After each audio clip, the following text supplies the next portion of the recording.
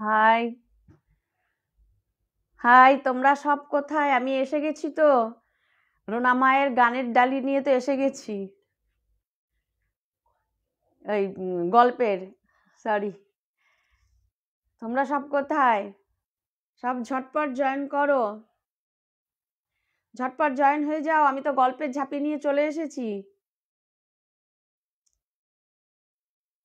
সব কোথাও, কাউকে তো দেখতে পাচ্ছি না।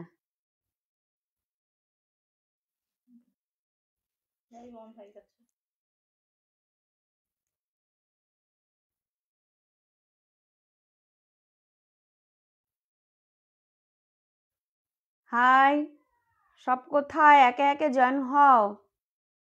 তোমাদের সামনে এসে গেছি গল্প নিয়ে।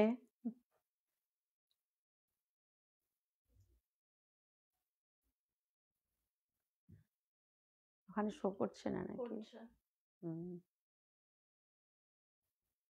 ঝটপট জয়েন করো। হাই, কেমন আছো ভুবন মোহিনী? আশা করি তো খুবই ভালো আছো।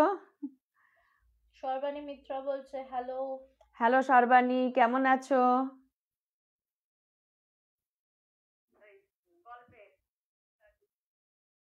সবাই প্রত্যেকে ভালো আছো? সবাই এক এক করে জয়েন করো। মৌমিতা সেন বলছে হ্যালো। হ্যালো মৌমিতা, কেমন আছো? সব নিশ্চয়ই ভালো আছো। খুব ভালো। আমিও খুব ভালো।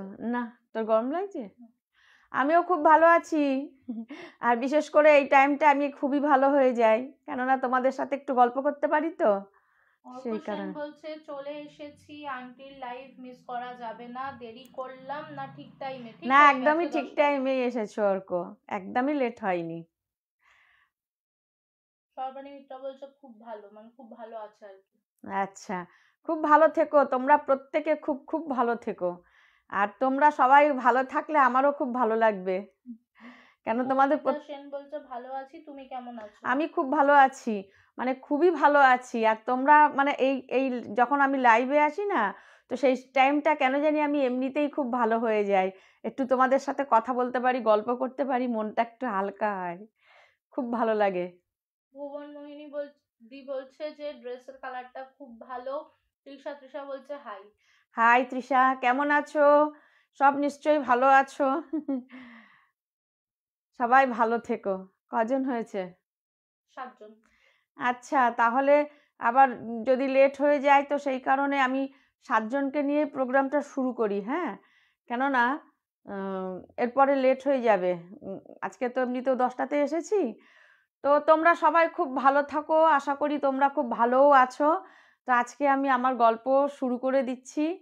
আর মানে ফার্স্টেই আমি আজকে তোমাদের একটা কালা জাদুর গল্প রেখেছি, কেন আমি সবসময় চেষ্টা করছি যে যেহেতু আমাকে রিকোয়েস্ট করা হয়েছে একটু কালা জাদু যাতে মানে রাখতে পারি, তো সেই কারণে আমি কালা জাদু চেষ্টা করি রাখার জন্যে। আর হয়তো রাখতে পারবো এরপর থেকে, কেন আমি ওভাবেই কালেকশানগুলি করছি। তো যাই হোক, আজকে আমি শুরু করে দিচ্ছি আমার ফার্স্টের একটা গল্প। তো এই গল্পটা হচ্ছে মানে আমাকে যে বলেছে, হ্যাঁ, তো মৌমিতা আমাকে বলেছে। এখন ঘটনাটা মৌমিতার মানে ফ্যামিলি তো অবশ্যই, কিন্তু মৌমিতার নয়, ঘটনাটা হচ্ছে ওর ভাসুরের। হ্যাঁ, তো ওর ভাসুর মানে মৌমিতার বিয়ের মানে 2 বছর আগেই ওর মানে যা মারা যান, একটা অ্যাক্সিডেন্টে যা মারা যায়। তো যা মারা যাওয়ার পর যখন একটা বাচ্চারে তখন মানে ছোট, তো বাচ্চাটা যখন ছোট, তো সেই সময় ওকে মন্দিরা ওর নাম, তো সেই সময় ওই তার ঠিক এই 2 বছর পর মানে মৌমিতার বিয়ে হয়। হ্যাঁ, তো ওর ভাসুর প্রচণ্ড ভালো, মানে এতটাই ভালো যে ওই ওনার স্ত্রী মারা যাওয়ার পরেও উনি আর দ্বিতীয়বার আর বিয়ে করেনি। কেন করেনি না, মেয়েকে প্রচণ্ড ভালোবাসে, আর মেয়ের মুখের দিকে তাকিয়ে উনি আর দ্বিতীয়বার বিয়ে করেনি। মেয়েই হচ্ছে ওনার জীবনের সব। আর শুধু মেয়ে নয়, ভাই, ভাইয়ের বউ, মানে তুই তুই করে ওদের মধ্যে কথাবার্তা চলে এইরকম ভাইয়ের বউয়ের সাথে। তো মৌমিতা ওর নিজের দাদার মতন ভালোবাসে। তো এখন কি হয়েছে, মানে ওনার রমেশ হচ্ছে ওনার ভাসুরের নাম। হ্যাঁ, তো এবার নামগুলি না আমার একটু গুলিয়ে যায়, তো তোমরা যদি একটু গুলিয়ে যায় কিছু মনে করো না, হ্যাঁ। তো এখন কি হয়েছে, ওই রমেশ বাবুর না বদলির চাকরি, হ্যাঁ, উনি বদলির চাকরি, তো সেই কারণে বেশ কিছুটা বয়স অবধি ওই মন্দিরা কি করেছে, মৌমিতার কাছেই মানুষ হয়েছে। তো মানে মৌমিতাকে প্রচণ্ড ভালোবাসে, মৌমিতাও ভীষণ ভালোবাসে। তো এখন এইরকম বেশ কিছুদিন, প্রায় 12-13 বছর যখন মৌমিতার বয়স, তো সেই সময় ওর বাবার পরেশবাবুর তখন কি হলো, ওনার তখন মানে বদলি হয়ে গেল জলপাইগুড়িতে, হ্যাঁ। তো জলপাইগুড়িতে যখন উনি বদলি হয়ে যায়, তো সেই সময় তখন এদিকে মানে মৌমিতারও দুটো বেবি, তো এই নিয়ে 3 জনকে ও মানুষ করছে, কেননা এতদিন যখন এদিক ওদিক বদলি হয়েছিল, তো তখন মানে মৌমিতার কাছেই মন্দিরা ছিল।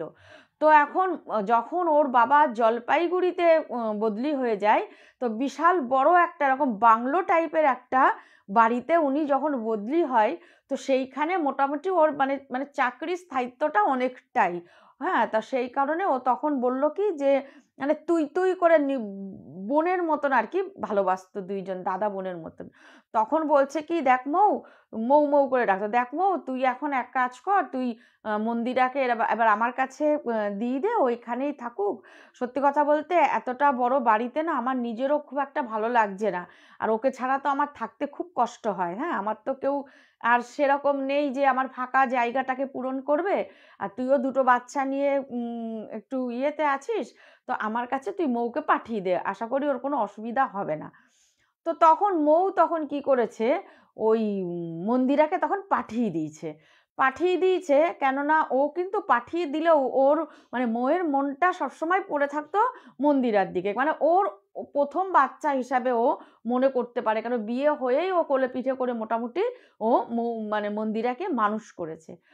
তো যাই হোক, যখন এরা বাবা আর মেয়েতে যখন চলে আসে, তো আসার পরে মন্দিরা তখন বলতো কি যে ইসেকে ওই মৌ তখন মন্দিরাকে বলতো কি যে মামুন, তুই কিন্তু আমাকে সবসময় ফোন করবি, খোঁজ খবরটা মানে রাখবি যে তুই কেমন আছিস, কেন বাপি অফিসে বেরিয়ে গেলে তুই তখন একা একা থাকবি, তখন তুই একটুখানি আমাকে ফোন করে অন্তত 1 দিন 2 দিন পর পর ফোন করে আমাকে জানাস যে তোরা কে কেমন আছিস, বিশেষ করে তুই।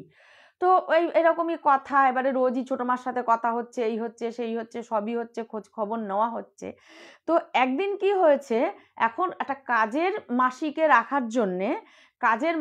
রাখার জন্যে তখন ওর বাবা, হ্যাঁ, মানে পরেশবাবু তখন কাজের মাসিকে রাখার জন্য ওদেরই অফিসের একজনকে বলেন যে আমি তো এখানে নতুন এসেছি, তো একজন কাজের মাসি কিন্তু বেশি বৃদ্ধ না হয়, একটু শক্ত সমর্থ দেখে তুমি যদি পাঠাও, আমার মেয়ের মানে একটু খেয়াল রাখবে, রান্নাবান্না ঘরের কাজ যেটুকুনো হয় উনি করবেন, খাবেন দাবেন, যদি ওখানে থাকবেন, বা চলে গেলে চলে যাবেন, এইটা একটু খেয়াল রেখে আমাকে একটু দিও কাজের লোক।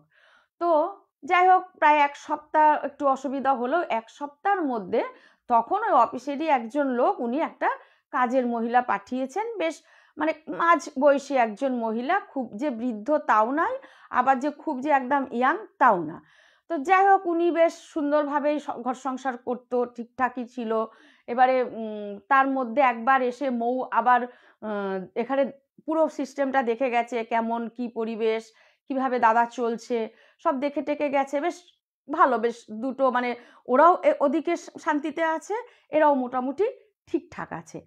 এখন হঠাৎ করে ওদের মানে হঠাৎ যেন এটা একমাত্র মন্দিরার যেন মনে হচ্ছে যে এখন মন্দিরা গিয়েই কিন্তু সেই সময় স্কুলে ভর্তি হয়নি, ও একদম বছরের লাস্টে ওখানে গিয়ে পৌঁছিয়েছে, ও শুধু পরীক্ষাটা স্কুলে দিতে আসবে, যখন মানে পুরো শেষ হয়ে যাবে, মানে পুরো বছরটা কমপ্লিট হয়ে যাবে, তখন ও স্কুল করবে, ও ভাঙা অবস্থা মানে বছরে ও স্কুল করতে পারবে না, তো সেই কারণেই বাড়িতেই থাকতো, পড়াশোনা নিয়েই থাকতো, আর মানে ছোট মায়ের সাথে গল্প টল্প করতো, এইরকম নিয়ে ওর চলছিল।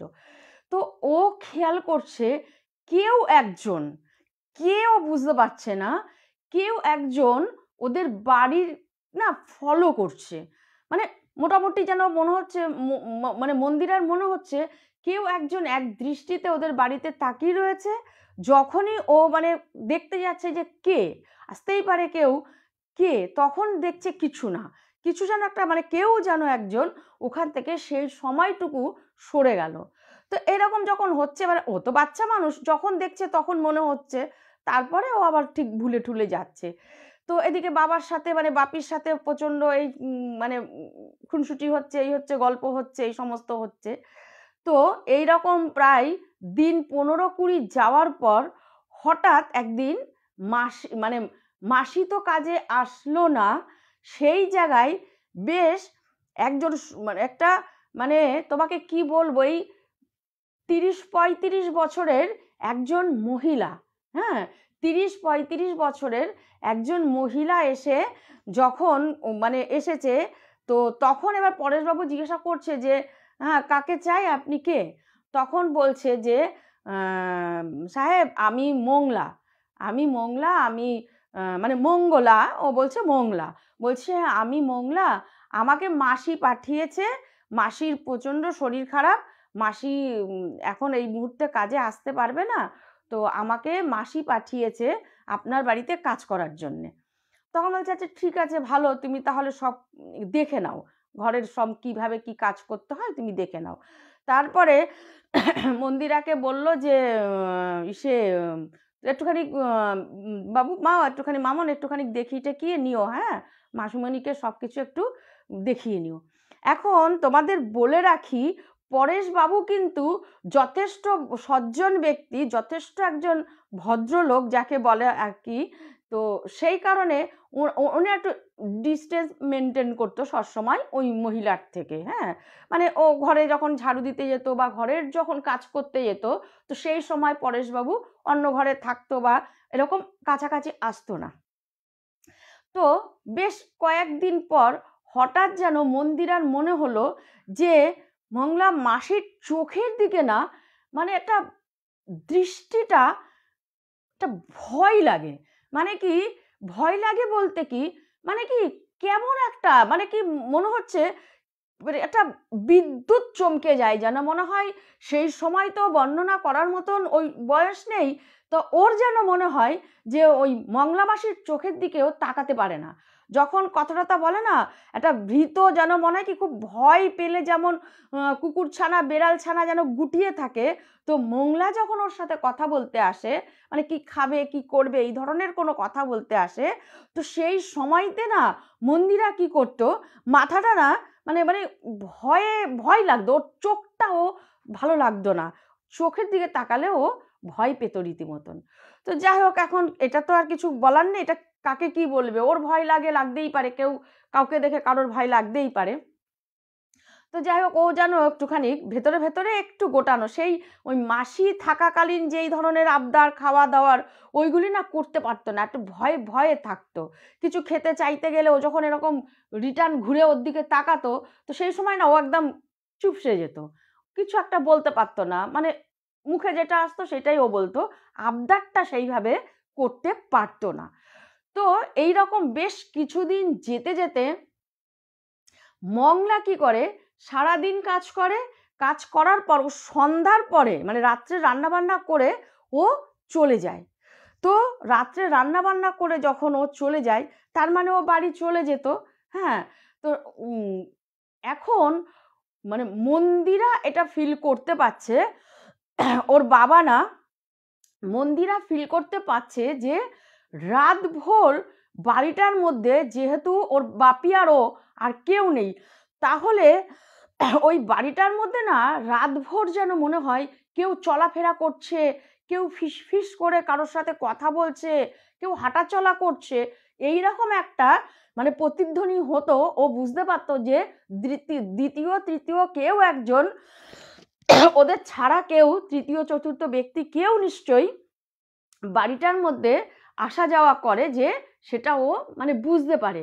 তো বুঝতে পারার পরে না ও একদিন বাপিকে বলেছিল যে বাপি আমাদের বাড়িতে কি রাত্রে কেউ থাকে, কেউ কি আসে? তখন বলছে কই না মা, আর তো কেউ নেই, তুমি আমি ছাড়া, মংলা মাসি তো চলে যায়। যাই হোক, এই কথাটা না ও আর কিছু বলে না, কিন্তু ও ছোট মাকে গল্প করেছে, মংলার কথা বলে প্রত্যেকটা কথা ও ছোট মাকে বলতো। হ্যাঁ, তো তখন থেকেই না ছোটো মার একটু ভেতরটা খচখচ করতো যে ও মেয়েটা ঠিকঠাক ওভাবে থাকতে পারছে না, গুটিয়ে গুটিয়ে থাকছে। তো ঠিক আছে, আমাকে গিয়ে একবার দেখতে হবে ব্যাপারটা যে কে মংলা, আমি তো দেখে আসিনি, আমি তো মাসিকেই দেখে এসেছি। এখন এই রকম যখন বেশ কিছুদিন যাচ্ছে, হঠাৎ মানে মানে কি বলবো, একটা আশ্চর্য টাইপের একটা ঘটনা। হঠাৎ একদিন ওই মন্দিরা কি করলো, ও দেখছে কি ওর বাপির ঘর থেকে মংলা মাসি বেরিয়ে যাচ্ছে ভোরবেলা। হ্যাঁ, ভোরবেলা একদিন দেখছে মাসি, মানে মংলা মাসি আসে একটু বেলাতে, অত ভোরবেলা মানে তখন অনেকটাই ভোর, মানে কাক সবে ডাকছে। তো সেই সময় ওর মনে হলো বাপির ঘর থেকে মংলা মাসি বেরিয়ে গেল।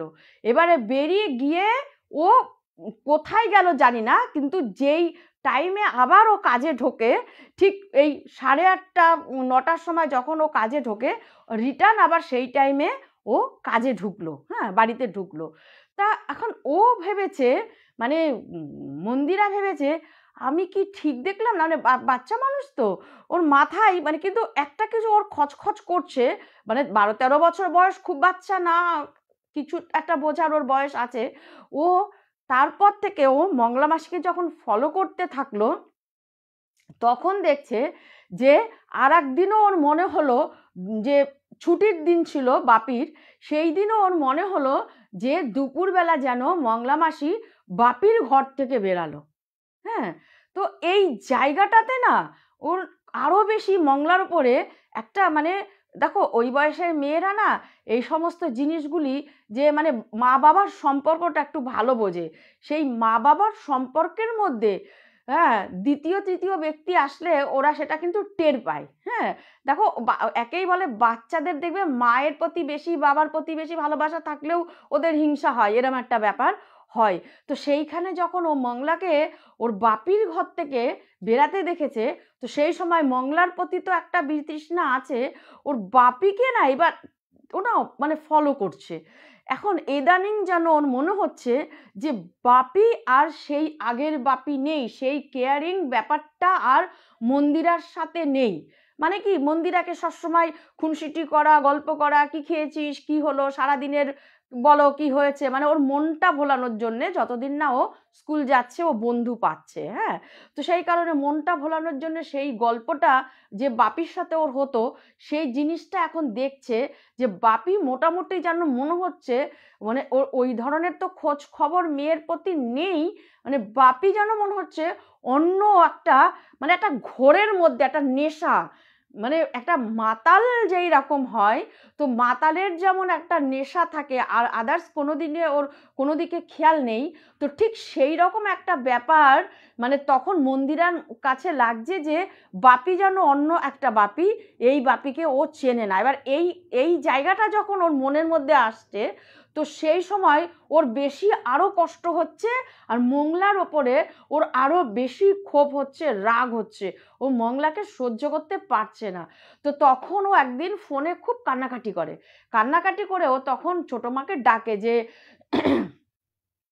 তুমি মৌকে ডাকে যে তুমি একটুখানি ছোটো মা আসো, আমার না কেমন ভালো লাগছে না, আমার ভয় লাগছে, আর বাপি না আমাকে একটুও ভালোবাসে না বলে হাউ হাউ করে ও কাঁদছে তখন।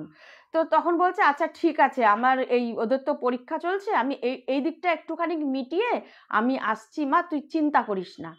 তো যাই হোক, একদিন কি হয়েছে, ওর মানে যখন একদিন মংলা কি করেছে, ইয়ের কি বলে ওই মন্দিরার চুল, মানে চুল বেঁধে দিচ্ছে, তো বিনুনি করছে, এরকম চুলটাকে ধরে না আঙুলের মধ্যে পেঁচিয়ে না এরকম এতটা জোরে ও চুলটাকে বাঁধছে, ওই রকম করে কেউ ইচ্ছাকৃত ছাড়া ওইভাবে কেউ চুলটাকে টেনে টেনে, মানে ওর প্রচণ্ড পরিমাণে ব্যথা লাগছে।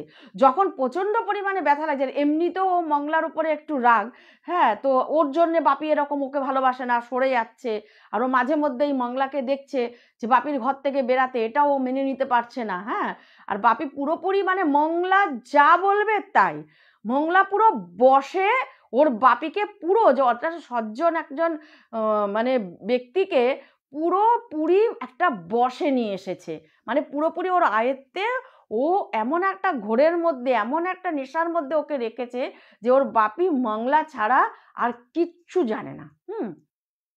তো তখন কি করেছে, যখন ওর চুলটাকে ওইভাবে টেনে টেনে যখন ওরকম মানে বাঁধছে চুলটা, তো সেই সময় ও তখন চিৎকার দিয়ে উঠেছে। চিৎকার দিয়ে মাসিকে একটা রকম ধাক্কা দিয়ে, মংলাকে একটা ধাক্কা দিয়ে বলছে, ছাড়ো তুমি আমার চুল, একদম তুমি আমার চুল ধরবে না, তুমি এত জোরে আমার চুলটাকে টানছো কেন। হ্যাঁ, যখন এই কথাটা বলেছে, তো মংলা তখন কি করেছে, হাতের মুঠোতে চুলটাকে টেনে ধরেই রেখে দিয়েছে। যখন আর ও তো এরকম মা হা করে চিৎকার করছে, ছাড়ো ছাড়ো বলছে, ওকে ইয়ে করছে, সেই সময় ওই ঘর থেকে বাপি বেরিয়ে এসে, মানে ওর বাবা বেরিয়ে এসে বলছে যে কি করছো তুমি, হ্যাঁ তুমি কেন মাসিমণির সাথে এইভাবে কথা বলছো, তোমাকে আমি কি এইভাবে শিক্ষা দিয়েছি যে মাসিমণির সাথে তুমি এই ধরনের কথা বলবে, তোমার তো ভালোই করছে, তোমার তো চুল বেঁধে দিচ্ছে, দিন দিন কি তুমি একটু বদমাইশি বেশি হয়ে যাচ্ছে তোমার, আমি কিন্তু এটা শুনতে পাচ্ছি মাসিমণির কাছ থেকে, তুমি প্রচন্ড মাসিমণিকে সারাদিন জ্বালাও, কেন করো এগুলি তুমি, হ্যাঁ তোমাকে কি সেই শিক্ষা দিয়েছি। হ্যাঁ, তখন ও না দুই চোখ দিয়ে না হাড় হাড় করে জল বেরাচ্ছে, মানে অভিমানে না ও ছুটতে গিয়ে ওর নিজের ঘরে গিয়ে না ও ফুপিয়ে ফুপিয়ে বালিশের মধ্যে মাথা দিয়ে না ও ফুপিয়ে ফুপিয়ে কাঁদছে। হ্যাঁ, কাঁদছে আর ভাবছে যে ছোট মা কবে আসবে, আমার তো আর এখানে আর ভালো লাগছে না, ছোট মানে ওর এতটা অভিমান হয়েছে যে ছোট মা আসলে আমি ছোট মার সাথে চলে যাব, আমি এইখানে আর থাকবো না, যেই মেয়ে বাপি ছাড়া কিছুই চিনতো না। যাই হোক, এখন দিনের পর দিন যখন মংলার প্রতি ওর বাবা এতটা আসক্ত হয়েছে, এতটা নেশাগ্রস্ত হয়েছে, ও যেন মনে হচ্ছে পৃথিবী শূন্য, ওরা দুইজনই যেন মনে হয় আকাশে ভাসছে, এই রকম একটা ব্যাপার ওদের মধ্যে চলছে। তো একদিন হঠাৎ যখন ও আর মানে মন্দিরে আর থাকতে পারেনি, ও দেখছে কি একদিন ওর মায়ের গয়না, ওর মায়ের বেশ কিছু গয়না মন্দিরার গায়ে ওর মায়ের, মানে তখন ও আর মানে গায়ে কাঁটা দেওয়ার মতন একটা, মানে ও একটা সিন দেখছে যে আমার মায়ের যেই গয়নাগুলি, কেন ওই গয়নাগুলি ও অনেকবার দেখেছে, কেননা ওর ছোট মা ওকে, মানে ওর কাকিমা ওকে ওই গয়নাগুলি দেখিয়েছে, ছোটবেলায় ওকে পড়াতো, বলতো তোর বিয়েতে সব দেব, এটা তোর মায়ের, এই তোর মায়ের স্মৃতি কিন্তু সামলে রাখবি। ও তখন আর থাকতে পারেনি, না থাকতে পেরে ও কি করেছে, তখন মংলার আঁচল ধরে একটা টান মেরে, এক্ষুনি আমার মায়ের গয়না খুলে দাও, এগুলি তো আমার মায়ের গয়না, এক্ষুনি খুলে দাও, দাও শিগগির বলছি। তখন মংলা কি করেছে, ওই রকম একটা সেই বিদ্যুৎ চমকানোর মতন চাউনি ওর দিকে তাকিয়ে না, মানে বাঁকা হাসি হাসছে দাঁড়িয়ে দাঁড়িয়ে। সেই সময় ওই রকম ঘর থেকে ওর বাবা বেরিয়ে এসে ঠাস করে ওর গালের মধ্যে, মেয়ের গালের মধ্যে তখন ঠাস করে একটা চর বসিয়ে দিয়েছে, দিয়ে বলছে, অভদ্রতার চরম সীমায় তুমি পৌঁছে যাচ্ছ না, হ্যাঁ তুমি কেন মংলা, সরি বলো শিগগির, শিগগির সরি বলো মংলা মাসিকে। ও তো বলবেই না, বলছে না তুমি মায়ের গয়না কেন পড়েছে, হ্যাঁ তুমি মায়ের গয়না খুলতে বলো।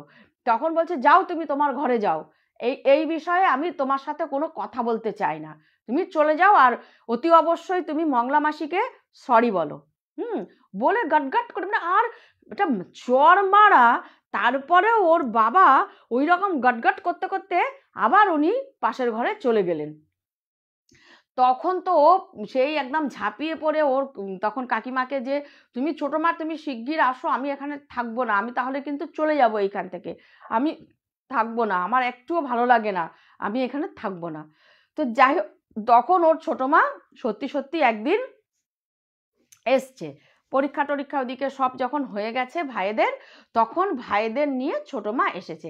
এখন ছোট মার সাথে ওর বাবার তো একাত্ম এক প্রাণ, ও জানে এইবার ছোট মা বকা দেবে, বকা দিলে মংলা মাসিকে এইখান থেকে তাড়িয়ে দেবে, খুব মজা হবে, আর না হলে আমরা সবাই ছোট মার সাথে চলে যাব। হ্যাঁ, তো যখন মৌ এসেছে, মানে মৌ ঘরে ঢুকেছে ব্যাগ নিয়ে, জামা কাপড় নিয়ে, যে কদিন থাকবে, ছেলেদের পরীক্ষা হয়ে গেছে, তো সেই সময় মানে ও ঘরে উঠেছে, আর উনি তখন মানে পরেশবাবু বেরিয়ে এসে ঠিক এইভাবে মৌয়ের সাথে কথা বলছে, কি রে তুই হঠাৎ এখানে কি করতে আসলি। হ্যাঁ, আর এই দাদাকে, এই ভাসুরকে ও মানে চিনতে পারছে না, কি চেহারা হয়েছে, এ যেন মনে হচ্ছে কত বছর বয়স বেরিয়ে গেছে, মনে হচ্ছে না আরও 25-20 বছর ওনার বয়স পেরিয়ে গেছে। একটা মানে খিটখিটে একটা বুড়ো যেন মনে হচ্ছে। কোথায় সেই প্রাণবন্ত দাদা ওর, কোথায়? এই মানে ও কি দেখে গিয়েছিল, এই বাড়ি কেমন দেখে গিয়েছিল যখন ওর দাদা ফার্স্ট টাইম আসলো, আর ও কি দেখছে? হ্যাঁ, তখন ঠিক মানে এতটা দেখে মানে ওর ভাসুর এতটা দেখে ওকে মানে বিরক্ত হয়েছে, পুরো ওর মানে প্রকাশ পাচ্ছে যে তুমি আবার কি করতে আসলে এইখানে। হ্যাঁ, তখন বলছে থাকবে নাকি? তখন বলছে হ্যাঁ সেরকমই তো দাদা ইচ্ছা, মানে একটা অভিমান, লজ্জা, রাগ তিনটে মেশানো একদম। ও তখন বলছে হ্যাঁ দাদা একটু তো ভেবেছিলাম থাকবো। তা তখন বলে কি যে দেখো কি করবে, বলে উনি তখন পাশের ঘরে চলে গেলেন, বললেন যে ঠিক আছে আমি মংলাকে বলছি তুমি বসো, আমি চা করার কথা বলে দিচ্ছি। মংলা বলাতে ওর তখন স্মরণ এসেছে, ওর তখন পুরোপুরি স্মরণ এসেছে যে হ্যাঁ তাই তো, মংলাকে তো দেখতে হবে, হ্যাঁ আমাকে তো রাগ করলে চলবে না। তখন ও বলছে আপনার বলতে হবে না, আমি রান্নাঘরে যাচ্ছি, আমি দেখছি মংলার কাছে, আমি চা চাইছি। তখন ও গিয়ে দেখছে সত্যি তো মানে সাক্ষাৎ একটা বিপদ যাকে বলে, ওর চেহারা, ওর মানে ওর ওই রকম চাউনি, ওই রকম হাইট, ওই রকম চেহারা, মানে চেহারার মধ্যেও না একটা ভয়ঙ্করী একটা মানে একটা মানে অন্যরকম একটা ভাব, যে ওই দেখলে বোঝানো যাবে না যে ওকে, ওর মধ্যে যেন একটা কিছু একটা আছে যে যার জন্য ওকে মানে শুভ কোনো ব্যক্তি ওকে দেখলে সহ্য করতে পারবে না, এইরকম একটা ব্যাপার ওর ভেতরে রয়েছে। তখন ও মানে মৌ তখন কি করবে, মৌ কিছু বুঝে উঠতে পারছে না। মংলার সাথে যখন কথা চালিয়ে যাচ্ছে, মংলার সেই বাঁকা বাঁকা কথা, হ্যাঁ সেই রকম চালে চলা, মানে দুলকি চালে, মানে ওই হচ্ছে ওই বাড়ির মালকিন, এরা যেন মানে ওই বাড়িতে অতিথি হিসাবে এসেছো, আসো খাও দাও চলে যাও, স্রেফ এই টাইপের মানে কথা। তো তখন মৌ সবকিছু দেখে টেকে তখন ওর অনেক চেষ্টা করলো যে ওর ভাসুরকে বোঝানোর জন্য যে দাদা আপনি যদি কিছু মনে না করো তো আপনাকে একটা কথা বলবো, আপনি এরকম মংলা কেন, আগের মাসিটা কোথায়? তখন বলছে কেন, তোর কি অসুবিধা হয়েছে? ওই তো ঠিকই আছে, আগের মাসি তো কাজ করতে পারতো না ঠিকঠাক, এ তো ঠিকই আছে, সব কি সুন্দর দেখে শুনে রেখেছে, দেখতে পাচ্ছিস না? হ্যাঁ, এ তো ঠিকই আছে, কেন তুই শুধু শুধু এরকম করছিস? তুই দেখি, তখন বলছে তুই আসার পর থেকেই আমি দেখতে পাচ্ছি যে তুই এরকম মংলার সাথে এরকম করছিস, কেন করছিস এরকম?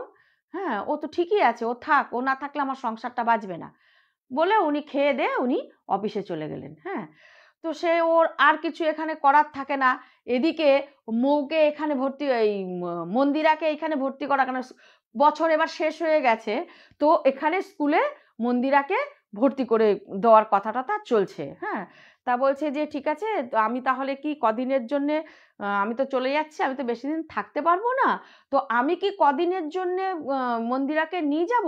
বলে না না তুই কেন নিয়ে যাবি ওকে, ওর তো এরকম ভর্তি করে দেবো ওকে, তো ও এখানে এরপর থেকে পড়বে টড়বে এখানেই থাকবে, তো তুই যদি যেতে চাস তুই চলে যা, কেন তোরও তো ওদেরকে আবার নতুন ক্লাসে উঠবে, তোরও তো অনেক ব্যাপার আছে টিচার ফিচারের, তা ঠিক আছে তুই যা, ভালোভাবে সাবধানে যা, মৌয়ের চিন্তা করতে হবে না, আমরা তো আছি, মংলা তো আছে, ওকে দেখে রাখবে, ওই মন্দিরা ওকে দেখে রাখবে। তো যাই হোক, এখন মৌয়ের একটু অভিমান, প্রচণ্ড পরিমাণে অভিমান হয়েছে, মানে এতটা অভিমান হয়েছে ও আর ওই ওই বাড়ির মনে হচ্ছে না যে ও এক কাপ চা তুলে ওইখান থেকে খায়। তখন ও আড়ালে নিয়ে গিয়ে ও তখন মন্দিরাকে বলল যে শোন মামন, আমি তোকে সব ভাঙিয়ে চুরিয়ে বলছি, নাম্বার টাম্বার সবই রইলো, সবই রয়েছে, তুই যদি সেরকম কিছু বুঝিস অতি অবশ্য আমাকে ফোন করে দিবি, আমি যত মানে তোর ফোন পাওয়া মানে আমি বুঝতে পারবো যে কিছু একটা মানে চলছে এইখানে, হ্যাঁ ভয়ানক কিছু একটা চলছে, মানে এইভাবেই আমি বুঝতে পারবো, তো তুই আমার সাথে ফোনে কিন্তু অতি অবশ্যই যোগাযোগ রাখিস। হ্যাঁ, বলে উনি খুব কান্নাকাটি করে, একদম মেয়ের মতন ভালোবাসতেন, তো কান্নাকাটি করে তখন মৌ চলে গেল।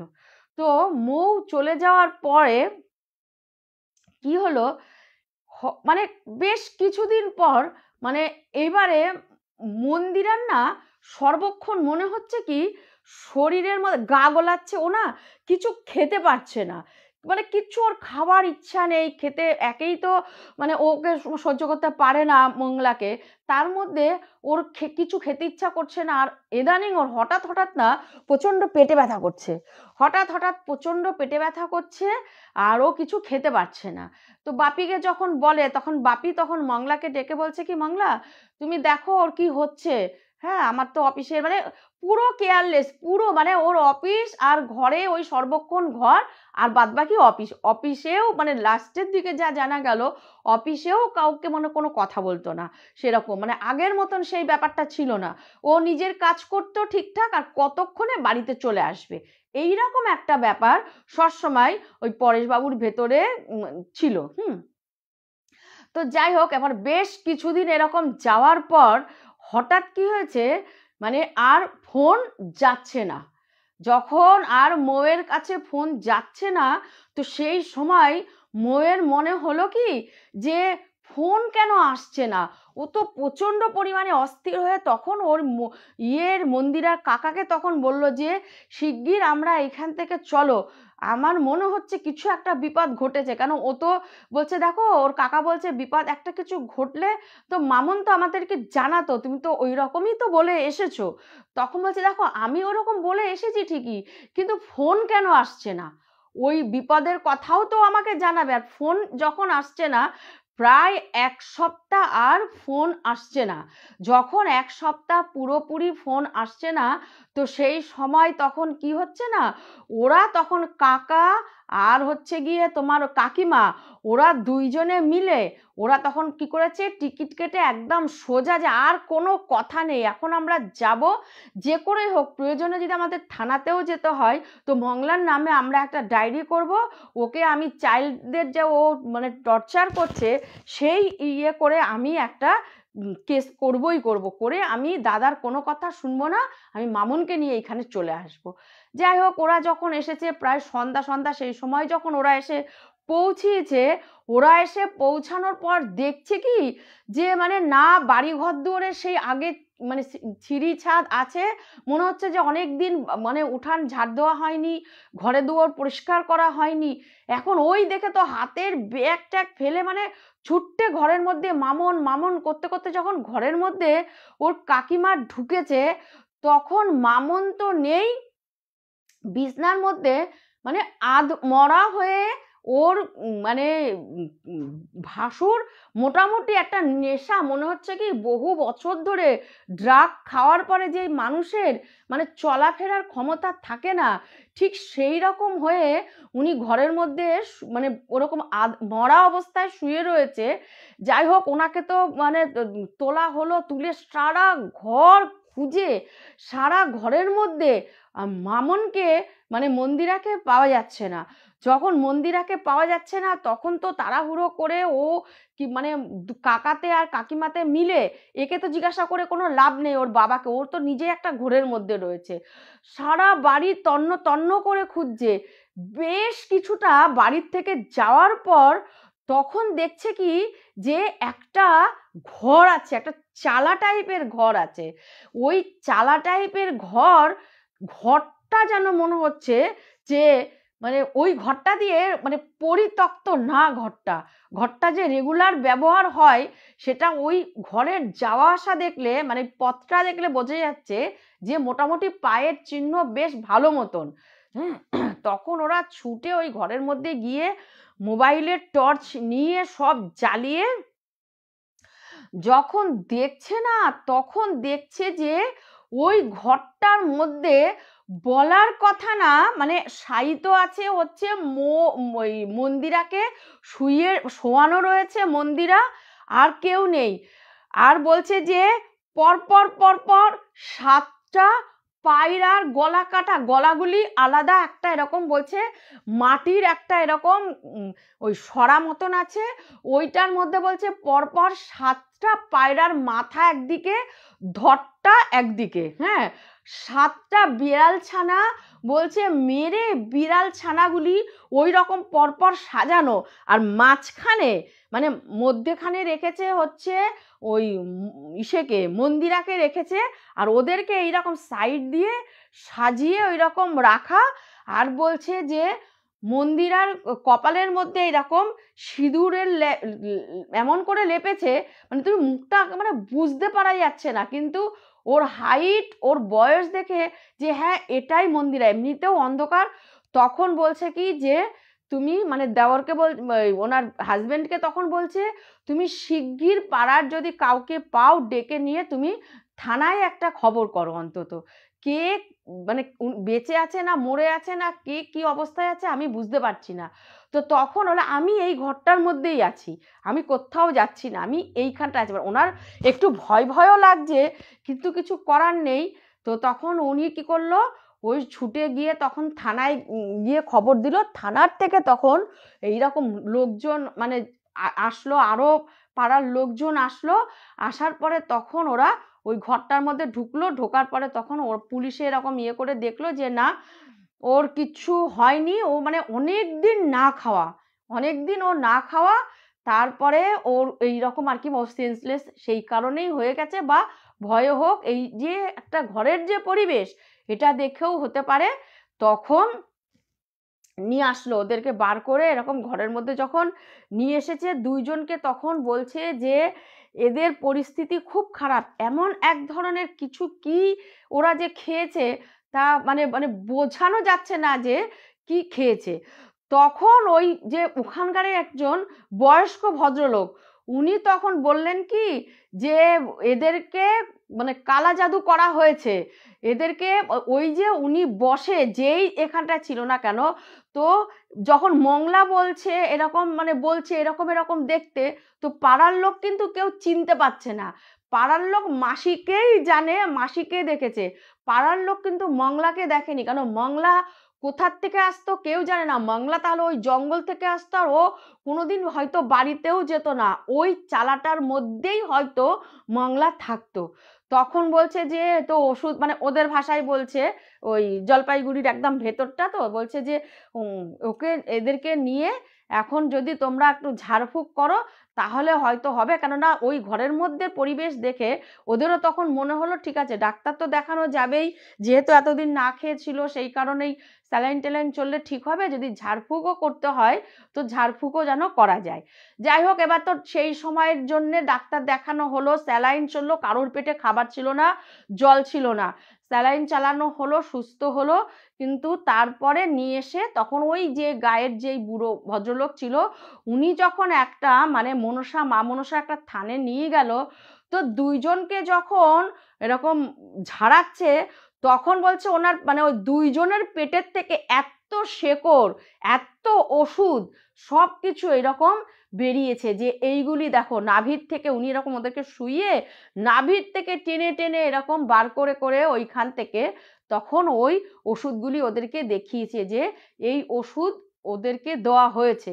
এখন যে কোনো কারণেই হোক কালো জাদু করেছে সে, এই এর সম্পত্তির জন্যে টাকা পয়সা, কিন্তু সম্পত্তি বলতে তো গয়না ছাড়া এখানে তো কিছুই নেই, তো জানি না কেন কোন কারণে এরা কেউ বলতে পারছে না, আর এই মংলা আসলোই বা কোথার থেকে, মংলার বর্ণনা শুনে কেউ বুঝতেও পারছে না যে এ কে। তো এই ছিল মানে ঘটনা। তারপরে তো ওনাকে সুস্থ টুস্থ করে উনি কিছুদিনের জন্য ওইখানে থাকলেও ইয়েকে মানে মন্দিরাকে তখন ওর কাকিমা নিয়ে আসে যে ও এতটা বেশি ভয় পেয়ে গেছে, ওকে এইখানে আমার কাছে রেখে সুস্থ করে আমি এখানে ভর্তি করে দিচ্ছি, আবার যখন ওই পরিবেশ ভালো হবে তখন আমি ওকে একটু ইয়ে হলে সুস্থ হলে ধাতস্থ হলে আমি তখন পাঠাবো। তো যাই হোক তারপরে আর ও তো এখন অনেক দিন একটু খুব ভয়ে ভয়ে ভয়ে ভয়ে মন্দিরা ছিল। তারপরে আস্তে আস্তে ভয়টা যখন কেটে গেছে, তো ওর বাবা মাঝে মধ্যেই যখন এইখানে আসতো, তো বাবা লজ্জায় মানে পরে তো শুনেছে এই যে কি ঘটনা কি, মানে বাবা তো মুখ মেলাতে মানে চোখ মেলাতে পারছে না মেয়ের দিকে, যে ওই ধরনের একটা সজ্জন ব্যক্তি কি করে এই ধরনের কাজ করেছে, সেইটা যখন ও মনে মনে ভাবছে খুব কষ্ট পাচ্ছিল। আর মেয়েও মানে বাবাকে খুব অভিমান। তারপরে যাই হোক ওদের আস্তে আস্তে সব ঠিক হয়ে গেছে, ওরা এখন সুস্থ আছে ভালো আছে। তো এই ছিল আমার প্রথম ঘটনা। বলো তোমাদের কেমন লাগলো একটু কমেন্ট করে তোমরা জানাও, তাহলে আমি বুঝতে পারবো যে হ্যাঁ তোমাদের ভালো লেগেছে। তোমাদের ভালো লাগলে আমারও ভালো লাগবে।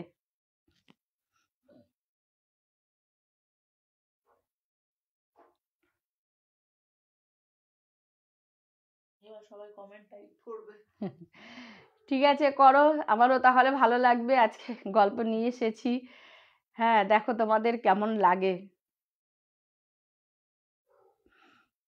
মৌমিতা মৌমিতা গোস্বামী লিখছে, মৌমিতাই তো, হ্যাঁ মৌমিতা গোস্বামী লিখছে ভয়ঙ্কর ঘটনা।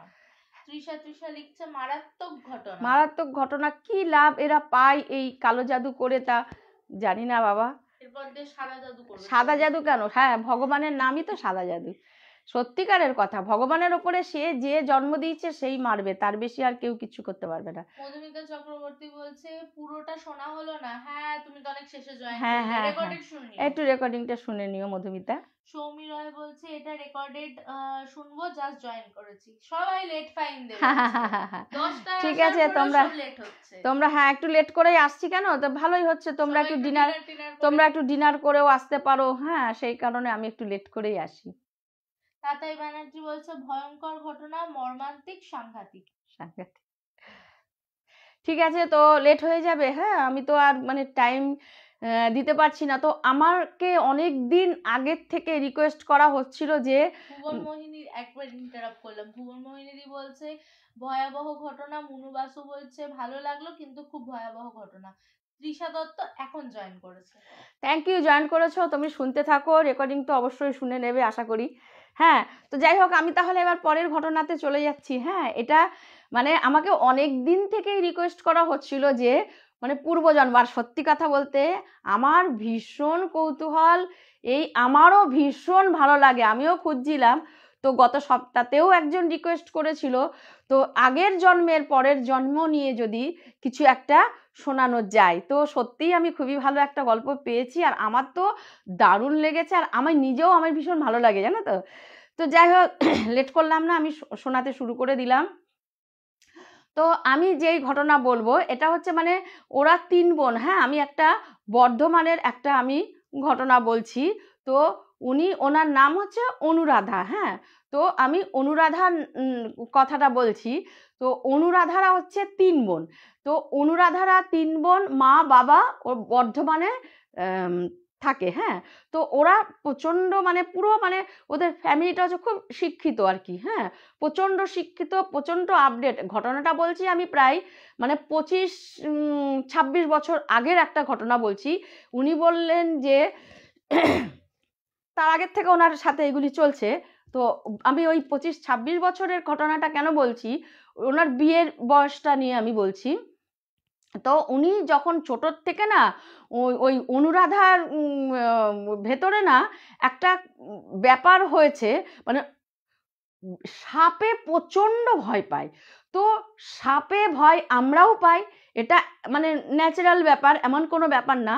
কিন্তু ওর ভয়টা কেমন, মানে কি করে তোমাদের মানে বলছে যে দিভাই আমি কি করে তোমাকে বোঝাবো, বলছে আমার ভয়টা কি, সাপের যদি আমি ছবিও দেখি, মানে তোমরা কেমন সাপ দেখলে ভয় পাও, সাপের কাছে যেতে ভয় পাও, তো আমি যদি সাপের কেউ গল্প করে বা সাপের আমি যদি ছবিটা অবধি দেখি, তো আমি এতটা ভয় পাই, মানে আমি ওইখানেই যেন মনে হয় আমার প্রাণটা বেরিয়ে যাবে, মানে ঠিক এই টাইপেরই আমি ভয় পাই, হ্যাঁ।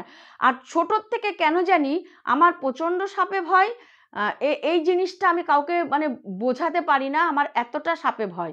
তো তখন ওর মা বাবা ভেবেছিলেন যে হ্যাঁ বাচ্চা মানুষ সাপে ভয় পাচ্ছে, তো আস্তে আস্তে হয়তো বড় হলে ঠিক হয়ে যাবে। আবার অনেক সময় না সাপ খেলা ঠেলা দেখাতে আসলে তাদেরকে বলতো যে আমার মেয়েটা না খুব সাপে ভয় পায়, এরকম তোমরা যদি একটা তাবিজ ঠাবিজ দাও।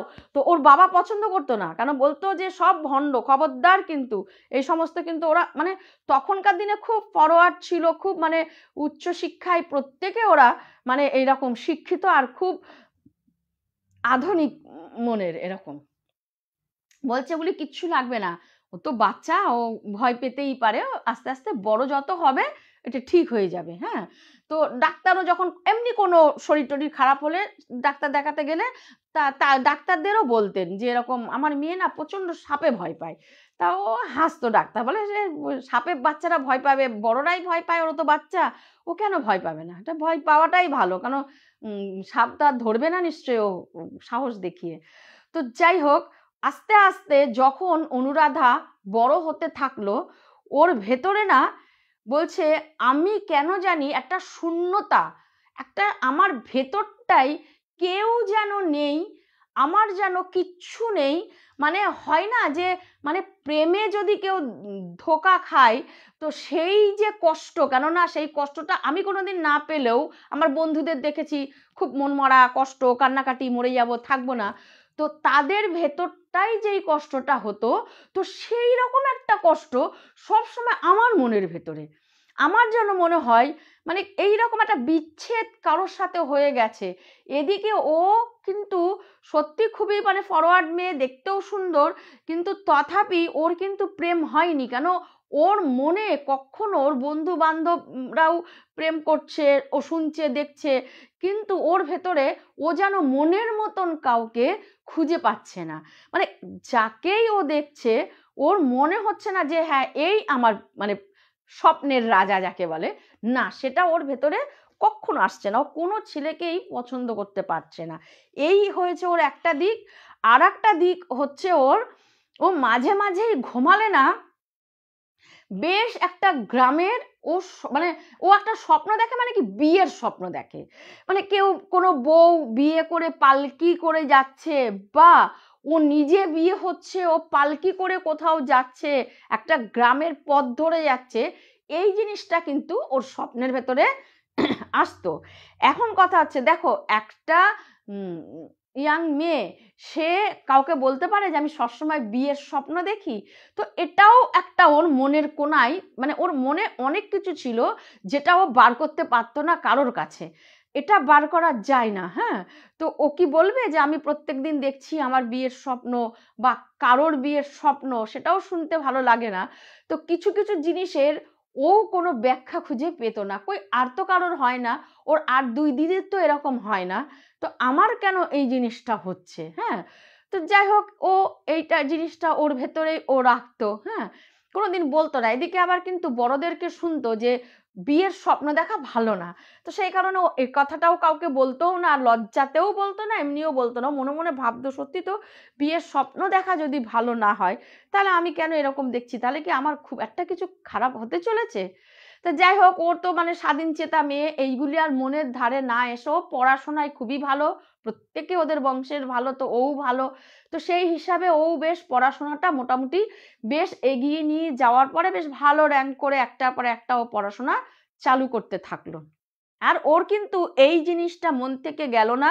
ও কলেজে গিয়েও ওর কোনো ছেলে পছন্দ হয় না, আর ওর যেন মনে হয় কিছু একটা ওর ভেতর থেকে কেউ, মানে ওর হয়তো ওর প্রেমিককে কেউ টেনে নিয়ে গেছে ওর ভেতর থেকে। সেই যে বিরহ, একটা বিরহ বেদনা সব সময় যেন ওর ভেতরে, যে যে কোনো দিন কোনো পুরুষকে ভালোবাসেনি, কিন্তু তথাপি বাবা ছাড়া, কিন্তু তথাপি ওর ভেতরটা সবসময় খাখা করতো যে কিছু একটা আমার হয়ে গেছে, মানে আমার লাইফ থেকে কিছু একটা সরে গেছে, এইরকম একটা ব্যাপার ওর ভেতরে সবসময় চলতো।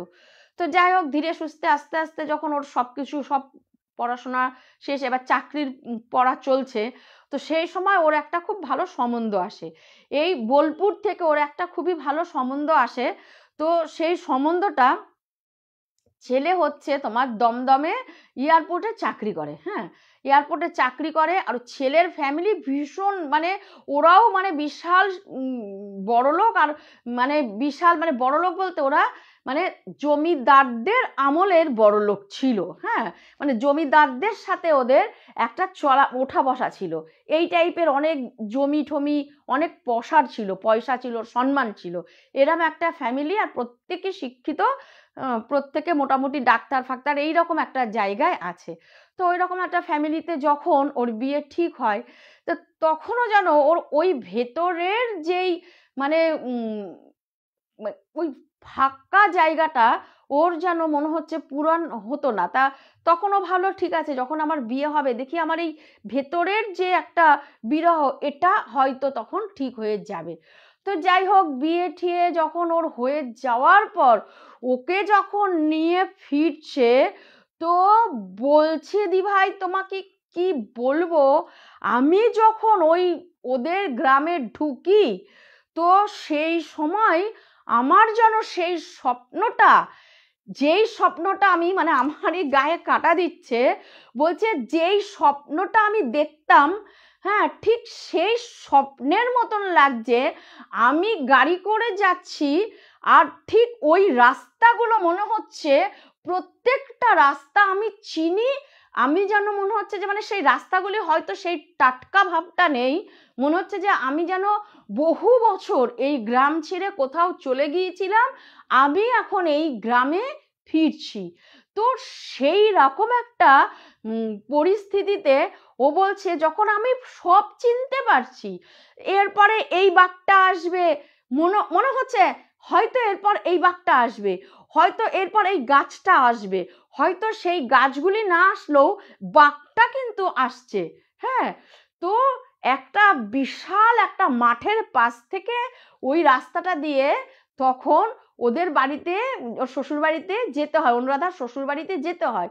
তো সেই বাঘটার ওখানে একটা বিশাল বড় বট গাছ, কিন্তু বট গাছটা আছে সেই কিছুক্ষণের জন্য না, ও যেন মনে হচ্ছে যে ওই যেই বট গাছটার জায়গায় এসেছে তখন ও একটা মানে একটা মানে সিনেমার মতন একটা মানে ওর চোখের মধ্যে সেই সময় বলছে আমি কি সেন্সলেস হয়ে গেলাম কিনা আমি বুঝতে পারলাম না।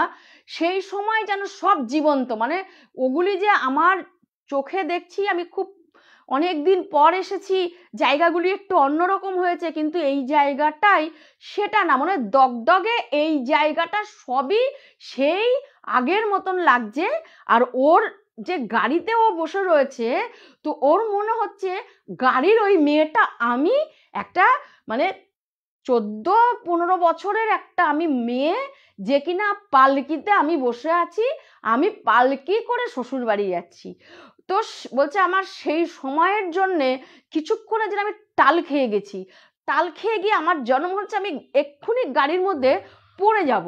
তো তখন ওর বর তখন কি করেছে, তো বুঝতে পারিনি, ভেবেছে গাড়ির টাল খেয়ে, কিন্তু জার্কিং হয়নি, বাম্পার পড়েনি। হ্যাঁ, তথাপি ও ভেবেছে মানে টাল খেয়ে ধরে নিয়েছে। হ্যাঁ, ধরে নিয়েছে, বলছে যে কি হলো তোমার, কি শরীর খারাপ করছে? ও পুরো সেই সময়ের জন্য এদিকের কিচ্ছু নেই, এদিকের কিচ্ছু ওর চোখে নেই। ঠিক একটু কয়েক সেকেন্ডের জন্যে ওর চোখে সেই, ও যেন মনে হচ্ছে হ্যাঁ ও পালকি করে একটা মানে 13-14 বছরের একটা মেয়ে, নাকের নোলক পরে ওই রকম আগেকার দিনের গয়না পরে ও পালকি করে যাচ্ছে, আর সব ওকে দেখতে আসছে। এইরকম একটা সিন যেন কিছুক্ষণের জন্যে মানে ওর মাথা থেকে সরে গেল। যখন ওইটা মাথা থেকে সরে গেল, ও তখন না মানে এটা কি হলো, হ্যাঁ মানে ও চুপ করে গেছে, আর কোনো কথা নেই। কিন্তু ওর কাছে মনে হচ্ছে যে এই রাস্তাগুলি আমি চিনতে পারছি, আমি যেন এসেছি। কিন্তু সত্যি কথা বলতে মানে ওর তো জ্ঞানে তো ও কোনোদিন আসেনি। তো ও যখন ওই রাস্তাগুলি পুরোপুরি চিনতে পারছে, এইবারে হলো কি, যখন ও ওই ওর শ্বশুর বাড়িতে ঢুকলো, তো সেই সময় তো পুরোনো দিনের বাড়ি, বিশেষ করে ওর শ্বশুররা হচ্ছে 2 ভাই, তো ছোট পরিবারের মোটামুটি কেউই নেই, সবাই ওরা বিদেশে থাকে, ওরা ডাক্তার, এক দেওরই শুধু আছে যে কিনা বেঙ্গালুরুতে থাকে। হ্যাঁ, তো সেই কারণে ওই দিকটা তো পুরো মনে হচ্ছে যেন একটা পোড়ো বাড়ি টাইপের লাগছে, যেহেতু খুব একটা কেউ নেই। আর এদের মানে ছোট তরফে ওইটা, বড় তরফের যেই ভাগটা আছে সেই ভাগটাও মোটামুটি অনেক দিনের তো বাড়ি, তো মানে অনেক বছরের, মানে ধরতে গেলে মনে হচ্ছে দেখে বেশ মানে 100 বছরের কাছাকাছি পুরনো সব ইট পাথর দালান এরকম। সরি। তো যেহেতু এরা সবাই মোটামুটি বাইরে মানে বিদেশেই থাকে, তো সেই কারণে এটাকে সংস্কার করা হয়নি। আর এদের পক্ষেও কেউ, এদেরও যে এরা যে 2 ভাই, এরও ছোট ভাইটা পড়াশোনা করছে, এ চেন্নাইতে থাকে। আর বড় ভাই যে কিনা মানে অনুরাধার হাজবেন্ড, তো সে থাকে হচ্ছে গিয়ে তোমার দমদম। তো সেখানে শুধু মা থাকে, বাবা মারা গেছেন। তো এদের ইচ্ছা আছে যে মানে এই বাড়িটাকে এরা বিক্রি করে দেবো। তো সেই কারণে মোটামুটি বেশ কিছু জায়গা জমি, প্রচুর জায়গা জমি ছিল, তো কিছুটা বিক্রি করা হয়েছে। পৈতৃক সম্পত্তি যেটা, সেই সম্পত্তিটা প্রচুর, সেইটুক এখনো বিক্রি করা হয়নি। তো অনুরাধা যখন গাড়ির থেকে নেমে এবার যখন যেরকম রিচুয়াল করার পরে যখন বাড়ির ভেতরে ঢুকেছে, ওর যেন মনে হচ্ছে এই ঘরগুলি ওর প্রত্যেকটা চেনা, উঠানটা চেনা, ও বলতে পারবে যে এই গলি দিয়ে গেলে কি পড়বে, ওই গলি দিয়ে গেলে কি পড়বে। তো ও না বুঝে উঠতে পারছে না, কেননা ও তো দেখো আগের জন্ম পরের জন্ম বলে তো তখন কিছু জানে না। তো ও হয়তো ভাবছে তাহলে কি আমি ছোট্টবেলায় কখনো মায়ের সাথে বাবার সাথে এই বাড়িতে এসেছি, আমার মা বাবার কি এরা খুব চেনা। হ্যাঁ, তাও হতে পারে, অনেক ছোট্টবেলার ঘটনাও কিন্তু মনে হয় দেখার পরে আবজা এরকম হয়ে আসে।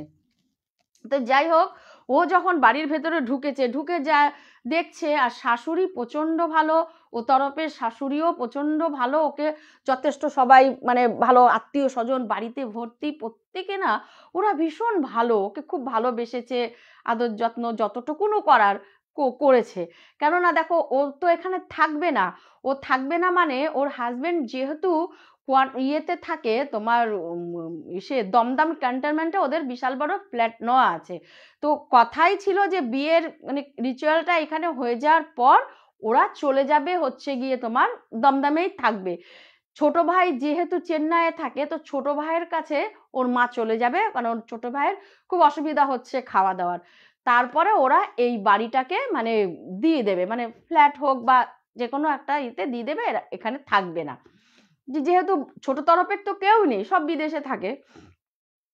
এখন ওর বেশ খুবই ভালো, মানে এইবার একটা জিনিস ও ভাবছে যে ওর যে ভেতরে একটা মানে নেই একটা ভাব, একটা বিরহ যন্ত্রণা, কেন জানি এই বাড়িতে আসার পর মানে এটাতেও আমার গায়ে কাটা দিচ্ছে। এই বাড়িতে আসার পর ও বলছে কেন যেন আমার ওই জিনিসটা পূর্ণ হয়ে গেল, আমি যেন এই বাড়ির জন্যেই মানে অপেক্ষা করছিলাম, তাই আমি কোনো ছেলেকে মন দিতে পারিনি। আর এই মানে আমার বরই হচ্ছে আমার সেই স্বপ্নের রাজা, আর এই বাড়িটার লোকজনই হচ্ছে আমার একান্ত আপন, যে আমার মা বাবার পরে আমি এদেরকে বিশ্বাস বা ভরসা করতে পারি। মানে ওর একটা ভেতরের থেকে একটা আনন্দ যে আর ওর মানে এই বাড়ি ছেড়ে আমি যাব না কোথাও। তো এইরকম একটা ওর ব্যাপার হয়েছে যে আমি মরলেও এখানে মরবো, বাঁচলেও এখানে, আমি এখান থেকে কোথাও যাব না। মানে ও ওই কদিনে এতটা ভালোবেসে ফেলেছে। তখন বলছে ওদের কথা ছিল যে এইখান থেকে ওরা ফিরে উল্টা বা দিরাগমন বা মঙ্গল মানে যা বলে সেইটা করে ওরা চলে যাবে দমদম। হ্যাঁ, আর এদিক দিয়ে ওর মাঠা আত্মীয় স্বজন চলে গেল, ওর মাও চলে যাবে চেন্নাই। তো ও না একদিন বলছে ওর মনে পড়ছে যে ছোট তরফদের না, আমাদের মানে বড় তরফের বাড়ির পেছনে একটা পুকুর আছে। এটা ও বলছে, ও কিন্তু জানে না। ও বলছে, জিজ্ঞাসা করছে যে মানে শাশুড়িকে জিজ্ঞাসা করছে, মা আপনাদের এই বাড়ির পেছনে পুকুর আছে না? বলে হ্যাঁ আছে। মা তখন জানে না, মা ভেবেছে কাউকে জিজ্ঞাসা করেছে। বলে হ্যাঁ আছে তো, পদ্মপুকুর তো। বলে সে পদ্মপুকুর নেই জানো তো, পদ্মপুকুর মানে ওকে অনু ডাকছে, বলছে অনু পদ্মপুকুর আর পদ্মপুকুর নেই গো, এটা আমাদের মানে বংশে প্রচালিত যে আমাদের পদ্মপুকুর ঘাট বাঁধানো, আর পদ্মপুকুর নাম প্রচুর পদ্মফুল ছিল জানো তো, তো সেই কারণে এটা পদ্মপুকুর নাম। তো এখন মরে হেজে গেছে, কিছুই নেই, আমরা ওদিকটা যাইও না, সবার বাড়িতে কল আছে, সবসময় রিজার্ভারের জল, আমাদের আর পুকুরের জল লাগে না। হ্যাঁ, তো আমাদের ওদিকে সত্যি কথা বলতে আমাদের যাওয়াই হয় না, ওই বছরে একবার যদি জাল ফেলে মাছ তোলে ব্যাস, এই ছাড়া আমাদের ওদিকটা আমরা কেউ যাই না, আর থাকেই না তো বাড়িতে, যাবে কি। তো ওর যেন মনে হচ্ছে যে আমি ওই পুকুরটায় যাব, কেন ওই পুকুরের সাথে যেন আমার একটা কিছু টান আছে পুকুরের। তো সেই সময় একদিন কি করেছে, মানে ওরও তো এদিকে যাওয়ার টাইম হয়ে আসছে, তো ও কি করেছে দুপুরবেলা খেয়ে দিয়ে যখন সবাই রেস্ট নিচ্ছে, তো সেই সময় বাড়িতে মোটামুটি আত্মীয় স্বজন এখনো দু একজন আছে যারা কিনা যাওয়ার তোড়জোড় করছে। ও কি করেছে এক ফাঁকে, ও যখন ওই এই তরফের বাড়ি ঘর পেরিয়ে বেশ একটুখানি যাওয়ার পরেই দেখছে হ্যাঁ একটা পুকুর, আর সত্যি পদ্ম পুকুর বলছে, সত্যি পদ্ম পুকুর, মানে পদ্ম তো নেই, কতগুলি লাল শাপলা এত সুন্দরভাবে ফুটে রয়েছে, জল খুবই কম, মজে গেছে। আর বাঁধানো, এক সময় যে এটা বৈচিত্র্যপূর্ণ একটা পুকুর ছিল সেটা দেখলে বোঝা যায়, কারণ অনেক জায়গায় এখন ভেঙে ভেঙে গেছে, সিঁড়িগুলিও মোটামুটি অনেক জায়গায় ভেঙে গেছে, পাড়গুলি অনেক জায়গায় ভেঙে পুকুরে ঢুকে গেছে। তো ওর মনে হচ্ছে আমি একটু নামি, কেন মনে হচ্ছে না আমার এই পুকুরটাকে আমি যেন চিনি, আমি যেন দেখেছি। ও বেশ কয়েকটা সিঁড়ি আসার পর হঠাৎ আবার ওর মাথাটা ঠিক যেই রকম গাড়িতে ঘুরে গিয়েছিল, হঠাৎ আবার ওর মাথাটা ঘুরে গেল ওইখানটায়। ও 1 সেকেন্ডের জন্যে দেখতে পেল যে পুরো পুকুরে পদ্ম ফোঁটা ঠাসানো, পুরো নতুন ঘাট বাঁধানো, আর ও যেন সেই একটা বাচ্চা মেয়ে যে কিনা পায়ে পায়ে মল পড়েছে, নাকে নোলক পড়েছে, 8 পৌরে শাড়ি, পায়ে আলতা, ও যখনই পাটা ফেলেছে আর এক সেকেন্ডের জন্য, মানে বেশিক্ষণের জন্য না, আর তখনই একটা সাপ ওকে কামড়ে দিয়েছে। তো যখন ও এই কথাটা ভেবেছে, মানে ওই ওখানে না ও পড়ে গেছে অজ্ঞান হয়ে, আবার অজ্ঞান হয়ে গেছে। এইবার যখন পড়ে গেছে, পড়ে যাওয়ার পর এখন কতক্ষণও ওখানে ছিল যায় না, এবার হঠাৎ তখন সবার খেয়াল হয়েছে, এবার নতুন বউ কেউ হাতছাড়া করতে চায় না, এ একটু গল্প করতে আসছে, সে একটু গল্প করতে আসছে, তো দেখছে যে বউ নেই। তখন এরকম খুঁজতে খুঁজতে যখন পদ্মপুকুরে ওরা গেছে, তো পদ্মপুকুরে দেখছে অনুরাধা পদ্মপুকুরে পড়ে গেছে, সিঁড়ির মধ্যে পড়ে আছে। তো তখন দাঁত দাঁত আটকে গেছে, তখন সবাই ধরাধরি করে এরকম নিয়ে এসেছে, আরে নিয়ে আসো, চোখে মুখে জল দিচ্ছে, এই দিচ্ছে, নতুন বউ কি করে ওখানে চলে গেল, এই অনু অনু ডাকাডাকি করছে, ওর হাজবেন্ডও খুব মানে ব্যস্ত, ডাকাডাকি করছে। ওর যখন জ্ঞানটা ফিরেছে, তো সেই সময় কেউ যেন একজন বলল, মানে একজন বয়স্ক কেউ, মানে অনেক আত্মীয় স্বজন ছিল, তো বলল কি, কেন গেছে দুপুরবেলা ওদিকে, এমনিতেই পুকুরটা ভালো না। হ্যাঁ, তো এমনিতেই পুকুরটা ভালো না যখন বলেছে, ওর কিন্তু অত কিছুর মধ্যে কানে এই কথাটাই ঢুকেছে। তো ঢোকার পর যাই হোক ও সুস্থ টুস্থ হয়েছে, সবার কাছে সরি চেয়েছে, আমার সত্যি আমার অন্যায় হয়ে গেছে, এইভাবে আমার যাওয়া উচিত হয়নি, হ্যাঁ আমি তো পা হড়কে পড়েও যেতে পারতাম, সত্যি তো এই সমস্ত। কিন্তু ওর মাথায় ঘুরছে যে ওই পুকুরটাকে বলছে যে এই পুকুরটা এমনিও ভালো না। তো যাই হোক, ওর সেই সময় না কথা পারিয়ে ও অনেক, মানে এই গল্প সেই গল্পর মধ্যে ও তখন বলছে কি যে শাশুড়িকে বলছে যে মা, কে বললো মা যে এই এসে এই পুকুরটা ভালো না? তখন বলছে কি, ও ও বলেছে তোমার একজন পিসিমা হন আমাদের পাড়ার, উনি খুব মানে আমরা ওনাকে খুব মানি, উনি খুব বয়স্ক, উনি এই কথাটা বলেছেন। বলে কি, কেন মা এই কথা বলেছেন? বলে কি, জানি না গো, আমরাও পিসিমাদের মুখে শুনেছি যে ওই পুকুরটা ভালো না, আমাদের বংশে কেউ না কেউ একজন ওই রকম নতুন বউ ওই পদ্ম পুকুরে নেমেছিল, কি কারণে, কেন স্নান করতে, কি কি করতে, কি পদ্ম ফুল তুলতে, সেটা তো আর জানা যায়নি। হ্যাঁ, তো তখন তাকে সাপে কেটে ছিল, তো উনি ওখানেই মানে মরে মুখ থেকে গ্যাস লাগে, তখন তো কেউ জানে না, বলছে মুখ থেকে ফেনা উঠে ওই সিঁড়ির মধ্যেই মরেছিল। হ্যাঁ, তো তারপর থেকে মোটামুটি আমাদের আর ওদিকে যেতে দিত না, যে এরকম একটা অপঘাতে মৃত্যু হয়েছে, তো আর যেতে দিত না।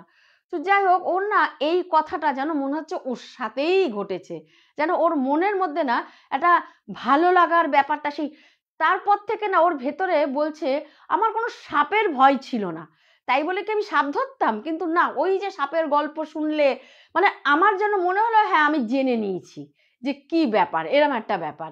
তো যাই হোক, এবারে ও তো চলে আসে এইখানে দমদম ক্যান্টনমেন্টে, ও তখন একটা ফ্ল্যাট নিয়ে ওরা ওইখানটায় থাকে, অফিস যাওয়া আসা করে। এবার ও একটা চাকরি পেয়ে যায়। হ্যাঁ, তো ও যখন চাকরি পেয়ে যায়, তো সেই সময় একটা নাকি বলে একটা সিরিয়াল হতো, তো আমি সেই আমাকে চ্যানেলটার নাম বলেছে, তো আমি জানি না এখানে চ্যানেলের নাম নেওয়া যাবে কিনা, আমি নিলাম না। তো সেই সময় নাকি বলে ওর ও মানে একটা সিরিয়াল দেখতো, যে ওইখানে দেখাতো যে আগের জন্মে তুমি কি কি কি ছিলে, সেইটা সেই চ্যানেলটার মধ্যে দেখাতো। হ্যাঁ, তো এই অনেক সেলিব্রিটিরাও নাকি বলে সেই সময়, একটা হিন্দি চ্যানেল, তো সেই সময় নাকি বলে ওই ওনার কাছে আসতেন, উনি নাকি বলে ওকে ওই ইসে করে, যে হিপনোটাইজ করে ওনাকে পাঠিয়ে দিত, যে কোন সালে, কত সালে, বা কোথায় তোমার কি কি জন্ম ছিল, কটা জন্ম তুমি পেরিয়ে এসেছো, এইগুলি নাকি বলে দেখাতো। হ্যাঁ, তো তখন ওর না ওটা দেখার পরে না ওর শুধু ইচ্ছা ছিল যে আমি যদি একটু দেখতে পেতাম, এমনি মানে ওর খুব কৌতূহল যে আমি কি ছিলাম, আমি কি ছিলাম, এরম একটা ওর ভেতরে চলতো। তো একদিন কি হয়েছে, ওর অফিসের একজনকে কলিগকে বলছে যে শোনো না, এরকম যদি আমি যদি, চলো না আমরাও যদি এরকম একটা খোঁজ, তুমি ওই সিরিয়ালটা কি দেখো? তখন বলছে হ্যাঁ দেখি, আমার ভীষণ মজা লাগে জানিস তো। তখন বলছে কি যে শোনো না, আমরা যদি এরকম একটা খোঁজ পাই, বলে কি কোথায় খোঁজ পাবি, আমিও তো তাহলে দেখাবো। আমারও খুব ভালো লাগে যে দেখো আমরা সবাই মোটামুটি জানতে চাই যে সত্যি আমরা কি ছিলাম, কুকুর, বেড়াল, মানুষ, বা মানুষ থাকলেও বা কোথায় সে ছিলাম, হ্যাঁ এটা জানতে চাই। তো তখন ওরা নাকি বলে এইটার মানে খোঁজ লাগাতো, খোঁজ লাগিয়ে লাগিয়ে, তো সত্যি কথা বলতে ওরা নাকি বলে এইরকম একজনের খোঁজ পেয়েছিল, যে ওরা এই মানে কি করে বলতো, একটু আধুনিকতার মধ্যে দিয়ে মানে হিপনোটাইজ করে আর কি এই জায়গাটায় পাঠাতো, এরকম একজনের খোঁজ পেয়েছিল। তো খোঁজ পাওয়ার পরে ও তখন ওর যে কলিগ, সে তো দেখিয়েছে সে আগের জন্মে কি ছিল, এই ছিল, তাকে বলা হয়েছে, সে তো খুব হাসছে আর কি, মজা করছে। তো তখন অনুরাধা, মানে ওই অনুরাধা তখন বলছে যে আপনি আমাকে বলতে পারেন কোন জন্ম আমি জানি না, কিন্তু মানে কতটা আগে পরে আমি জানি না, আমার মাথায় সবসময় একটা ঘোরে, আমি সেই একটা জায়গায় যেতে চাই। আমি আপনাকে এখন আমি বলতে চাই না, কিন্তু জানি না সেটা আমি যদি চট করে না পাই, তো আমি কিন্তু আবার আপনাকে বলবো, আমাকে আরও কয়েকটা এরকম যদি দেখাতে পারেন, আমি সেটা দেখতে চাই। তখন বললো যে ঠিক আছে, দেখি আমি কতটা তোমাকে পারি, কত দূর অবধি যেতে পারি। তখন ওই রকম ওকে ওই রকম হিপনোটাইজ করে, যে তুমি ঘুমাও, তুমি এখন ঘুমাচ্ছ, তখন বলছে তুমি তোমার আগের জন্মটাতে চলে যাও, আমি একটু একটু করে পেছাবো, যেটা তুমি জানতে চাও সেটার জন্য আমি একদম পিছিয়ে যাব না, পিছিয়ে গেলে আমি বুঝতে পারবো না, তুমি আগের জন্মে কি ছিলে তাতে যদি তুমি মানে খুশি হও তাহলে ঠিক আছে, না হলে তোমাকে এইভাবে একটা একটা স্টেপ তোমাকে আমি এইভাবে নিয়ে যাব। তখন বললো ঠিক আছে, সেটাই হলো। তখন ওকে বললো তুমি আগের জন্মে যাও। ও যখন আগের জন্মে নাকি বলে গেছে, তো তখন ওর স্বপ্নের সাথে এদের বাড়ির সাথে ওকে সাপে কেটেছে, ও এরকম এরকম খুব আনন্দের চোটে পুকুরে ওই পদ্ম তুলতে যাচ্ছে, তখনই ওকে সাপে কেটেছে, ও মরে গেছে, সেই সমস্ত ও দেখতে পেল। যখন এবার দেখতে পেয়েছে, দেখতে পাওয়ার পরে তখন ও বলছে যে এবার যখন ও ফিরেছে, ওকে আবার ঘুমটা ভাঙানো হলো, তখন বলছে তোমার কি মনে হয়, তুমি কি পেয়েছো নাকি এর পরেও তুমি যাবে? তখন বলছে হ্যাঁ আমি পেয়েছি। আর ও যে কি খুশি হয়েছে, মানে বলছে যে আমি এইটাই চেয়েছি, আমি মানে তাহলে আমার বর আমার 7 জন্মের, মানে জন্মের জন্মের নিশ্চয়ই আরো 7টা জন্মই আমি ওর সাথে কাটিয়েছি, হয়তো আমি কাউকে চিনতে পারছি না, মুখের সাথে কিন্তু কারোর মিল নেই, এই শাশুড়ির সাথে, ওর হাজবেন্ডের সাথে কারোর মুখের সাথে মিল নেই, কিন্তু তথাপি যেন এরাই আমার আপন। তো যাই হোক, এই কথাটা ও কোনোদিনই আর কাউকে শেয়ার করেনি, ওর ভেতরেই রেখেছিল। তো ও তখন আমাকে যখন বলছে, বলছে সে তুমি দিভাই বলতে পারো, হয়তো জানি না, আমাদের বাড়ির লোক তো আর এটা মানে শুনবে না, জানবে না, জানলেও কিছু না, কারণ আমি 7 জন্মই আমি আমার বরকে পেয়েছি, এর মধ্যে কোনো লজ্জা নেই, কোনো ইসে নেই। তো যাই হোক, এখন ও বলছে যে আমাদের ওই বাড়িটা বিক্রি হয়ে গেছে, ওখানে ফ্ল্যাট হচ্ছে, কিন্তু জানি না কেন আমার ভেতরটা প্রচণ্ড কষ্ট হচ্ছে, যে এই বাড়িটায় আমি মানে কত জন্ম যে ছিলাম তার কোনো ঠিক নেই। তো এর আগের জন্ম তো অবশ্যই হয়তো ছিলাম, তো যতটা কতটা কি ভাওতা আমি জানি না, কিন্তু আমার স্বপ্নের সাথে উনি মিলিয়ে দিতে পারলো কি করে? হ্যাঁ, তো যাই হোক, এখন ওখানে ফ্ল্যাট উঠছে, বলছে যে আমার ঠিক ভালো লাগছে না, তো যাই হোক আমি ওই ওরা একটা ফ্ল্যাট রেখেছে, তো বলছে এমনি ছুটি ছাটা কাটাতে গেলে যাই, কিন্তু সেই মনের তাগিদটা পাই না। কেন, সবই তো অন্যরকম, পারে পুকুর টুকুর বন্ধ করে দিয়ে ফ্ল্যাট উঠছে, ছোট তরফে ওরা আলাদা পেয়েছে, আমাদের আলাদা পেয়েছি। তো মাঝে মধ্যে ছুটি কাটাতে যাই, তো কেন জানি আর সেই টানটা অনুভব করি না। আর একটা ভেতরে যেন খুব দুঃখ লাগে যখন ওখানে যাই ছেড়ে আসার জন্যে। তো বলো তোমাদের কেমন লাগলো আমার গল্পটা? সবার এই গল্পটা খুবই মনে ধরেছে, সবাই খুব মানে আনন্দের আমার তো ভীষণ, আমার গায়ে না বলছিলাম তো, তো দুটো জায়গায় আমার পুরো পুরো মানে আমার রোম দাঁড়িয়ে যাচ্ছিল দুটো জায়গায়। হ্যাঁ, যখন ও গাড়ির মধ্যে মাথাটা ঘুরে গিয়েছিল, আর যখন ও পুকুরের মধ্যে ওই রকম মানে মানে কিছুক্ষণের জন্য ওর এরকম একটা হয়েছিল। তো তারপর থেকে মানে ও বলেছে যে আমি তো আর স্বপ্ন মানে ওটা তো দেখি না, কিন্তু এটা ফিল করি, ভালো লাগে, ভালোবাসি, চিন্তা করি যে সত্যি আমি 7 জন্ম একটা মানুষকে, তাহলে এই কথাটা কিন্তু অবিশ্বাস্য না, যে 7 পাকে বাঁধা মানে 7 জন্মের হয়ে যাওয়া। হ্যাঁ, সর্বাণী মিত্রা বলছে দারুণ লাগলো, মধুমিতা মৌমিতা গোস্বামী বলছে দারুণ দারুণ লাগলো, মিঠু লস্কর বলছে খুব ইন্টারেস্টিং আর অ্যামেজিং, জাস্ট দারুণ ঘটনা। মুনু বাসু বলছে খুব ভালো লাগলো, মধুমিতা চক্রবর্তী বলছে দারুণ লাগলো, অমৃতা গাঙ্গুলি বলছে বেশ বেশ লাগলো। থ্যাংক ইউ, প্রত্যেককে থ্যাংক ইউ জানাচ্ছি যে তোমাদের ভালো লেগেছে। আর তোমাদের জন্য যেহেতু আমি আসি, আমি সবসময় চেষ্টা করি যে গল্প তো অনেক কিছুই পাই, তো আমাকেও তার ভেতর থেকে বাঁচতে হয় যে তোমাদেরকে কতটা আমি আনন্দ দিতে পারবো। হ্যাঁ, তো ঠিক আছে, আমি এখনো আর লেট করলাম না, তো আমার ঝুলিতে এখনো আর একটা গল্প আছে। তো সেই গল্পটা হয়তো তোমাদের একটু দুঃখ দিলেও দিতে পারে। তো জানি না, আমার একটুখানি মনটা ছুঁয়ে গেছে, হাজার হলেও আমরা মেয়ে তো। তো একজন মেয়ের মুখে তার মায়ের গল্প আজকে তোমাদেরকে আমি শোনাবো। তো একজন মেয়ে যে কতটা তার মাকে চেনে, চিনতে পেরেছে, ভালোবেসেছে, মায়ের হয়ে গেছে, তো এক একটা এক প্রাণ, তো সেই মেয়ের তার মায়ের ঘটনা আমাকে জানিয়েছে। তো এটা হচ্ছে বনগাঁর একটা আমি ঘটনা বলছি। তো ঘটনাটা অনেক আগের, অনেক আগের, মানে ধরো মানে মানে কি বলবো তোমাকে, মানে 80 সাল, মানে এইরকম বা তারপরে উনি বলছে যে ও মেয়েটা বলছে দেখো আমি তো সেইভাবে আন্টি বলতে পারবো না, তো অনেক পুরনো, এটুক তুমি জেনে রাখো। হ্যাঁ, তো সেই সময় কি হয়েছিল, মানে ওই বনগাঁতে যে আমাকে বলেছে, হ্যাঁ, তো সেই তার একটা আমি না হয় নাম দিয়ে দিই। হ্যাঁ, তার নাম আমি না হয় সোমা দিয়ে দিই। হ্যাঁ, তো তার সোমা আমাকে ঘটনাটা বলেছে।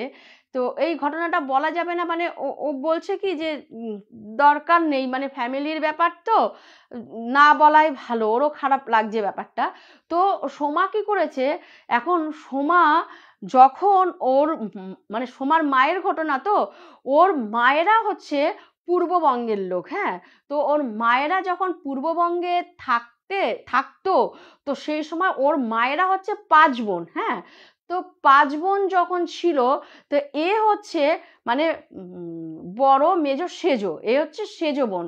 তো রমা ওর নাম, সেজো বোন। হ্যাঁ, তো রমাকে কি করেছে, ওই পূর্ববঙ্গ যখন ভাগাভাগি হয়েছে সেই সময় না, মানে পাকিস্তানের সাথে, তো সেই সময় অনেকে তো এই দেশে চলে এসেছে। তো সেই সময় মছলন্দপুরে, মানে মছলন্দপুরে ওর এক মাসি, নিজের মাসি না, মানে ওদের পাড়ারই এক মাসি। তো যখন ওই রাইটের সময় ওর মাসি এখানে চলে এসে এখানে থেকে গেছে, মানে পাড়ার মাসি থেকে গেছে, তো ওদের যাওয়া আসাটা আছে বাংলাদেশে। তো সেই সময় কিন্তু পাসপোর্টে লোক যেত অবশ্য, কিন্তু ব্ল্যাক বলে, মানে উইদাউট পাসপোর্টে লোকে যেত, ওটাকে বলা হতো ব্ল্যাকে যাওয়া।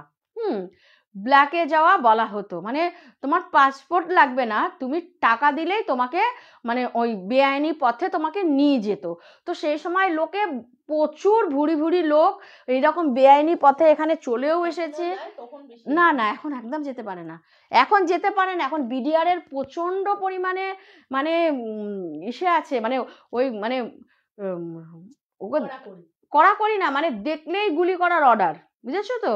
মানে দেখলেই ওকে মানে গুলি করে দিতে পারে, বিডিআরের কোনো মানে তোমাকে ওরা এখানকার স্পাই বলে তোমাকে যে কোনো টাইমে গুলি করে দিতে পারে, এই টাইপের একটা কড়াকড়ি সেই সময় ছিল না।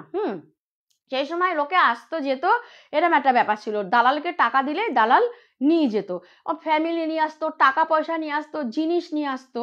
তো সেই সময় কি করেছে, ওর মাসি ওইভাবেই বাংলাদেশে যেত। তো ওর মাসির সাথে এই বনগাঁয় মানে ওর ঠাকুমা বাড়িতে, মানে এই সোমার ঠাকুমা বাড়িতে, মানে তোমার মনোরমা, ওর নাম কি বললাম আমি, তো ওই রমার না, রমা, ওর প্রকৃত নামই রমা, আমি শুধু ওর মেয়ের নামটা সোমা করে দিয়েছি।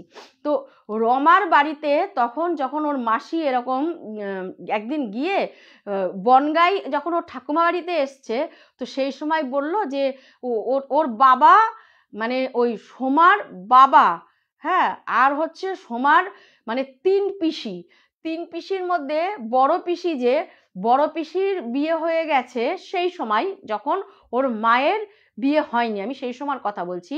তো বড় পিসির বিয়ে হয়ে গেছে, ছোট দুই পিসি রয়েছে, ঠাকুমা, দাদু প্লাস ওর বাবা, একটাই ছেলে ওর বাবা। তো সেই সময় যখন এই বনগাঁতে এসে ওর মাসির এর মায়ের সাথে ভালো পরিচয় ছিল।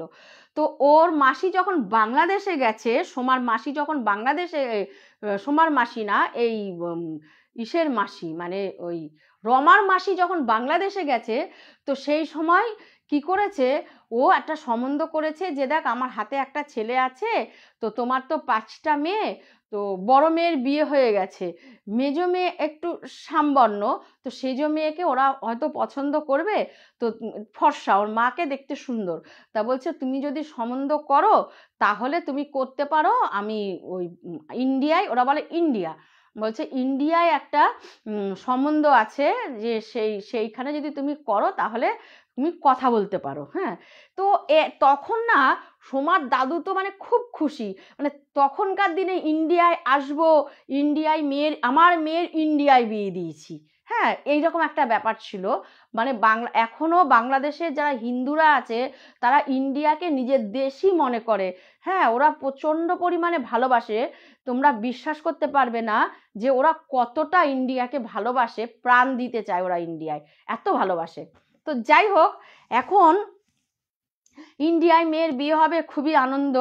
তখন বলছে যে ঠিক আছে আমরা রাজি, হ্যাঁ, তখন বলছে তোমরা রাজি হয়েছো, ঠিক আছে, তাহলে আমি ছেলের মাকে আনার ব্যবস্থা করছি।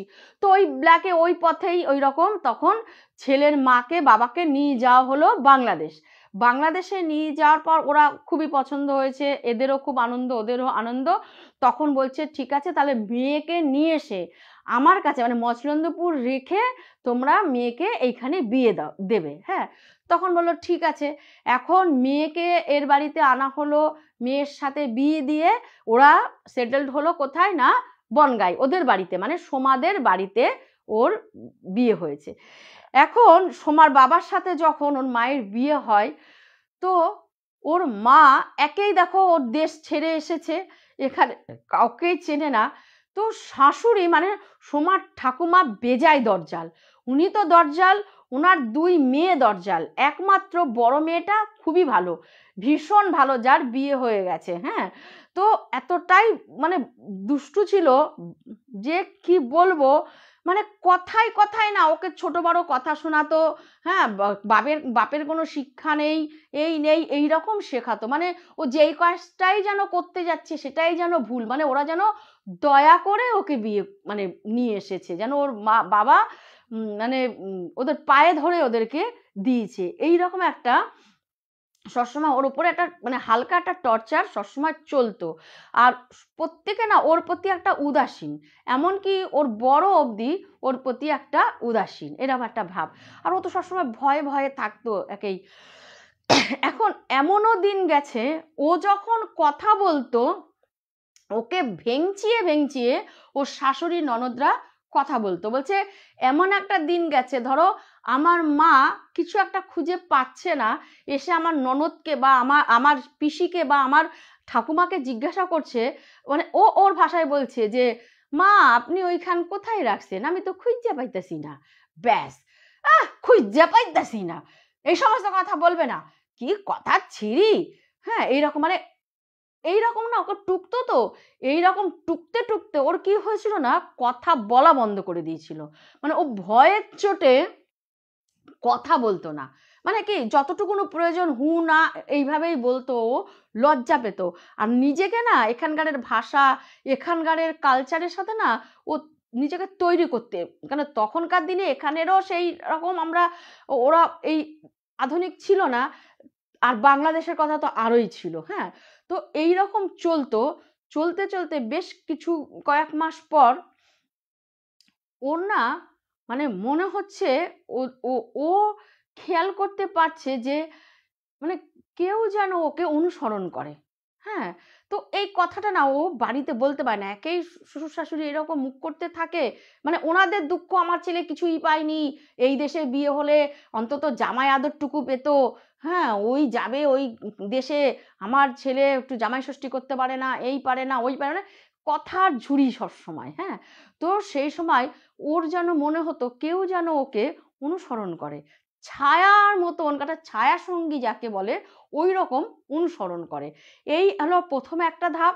দ্বিতীয় ধাপে একটা ঘটনা, ওদের বাড়িতে দুটো বাথরুম, দুটো ওয়াশরুম ওদের বাড়িতে, ওরা কেন জানি একটা ওয়াশরুম ওদের তালা বন্ধ, সেই ওয়াশরুমটা ওরা খোলে না, ব্যবহার করে না।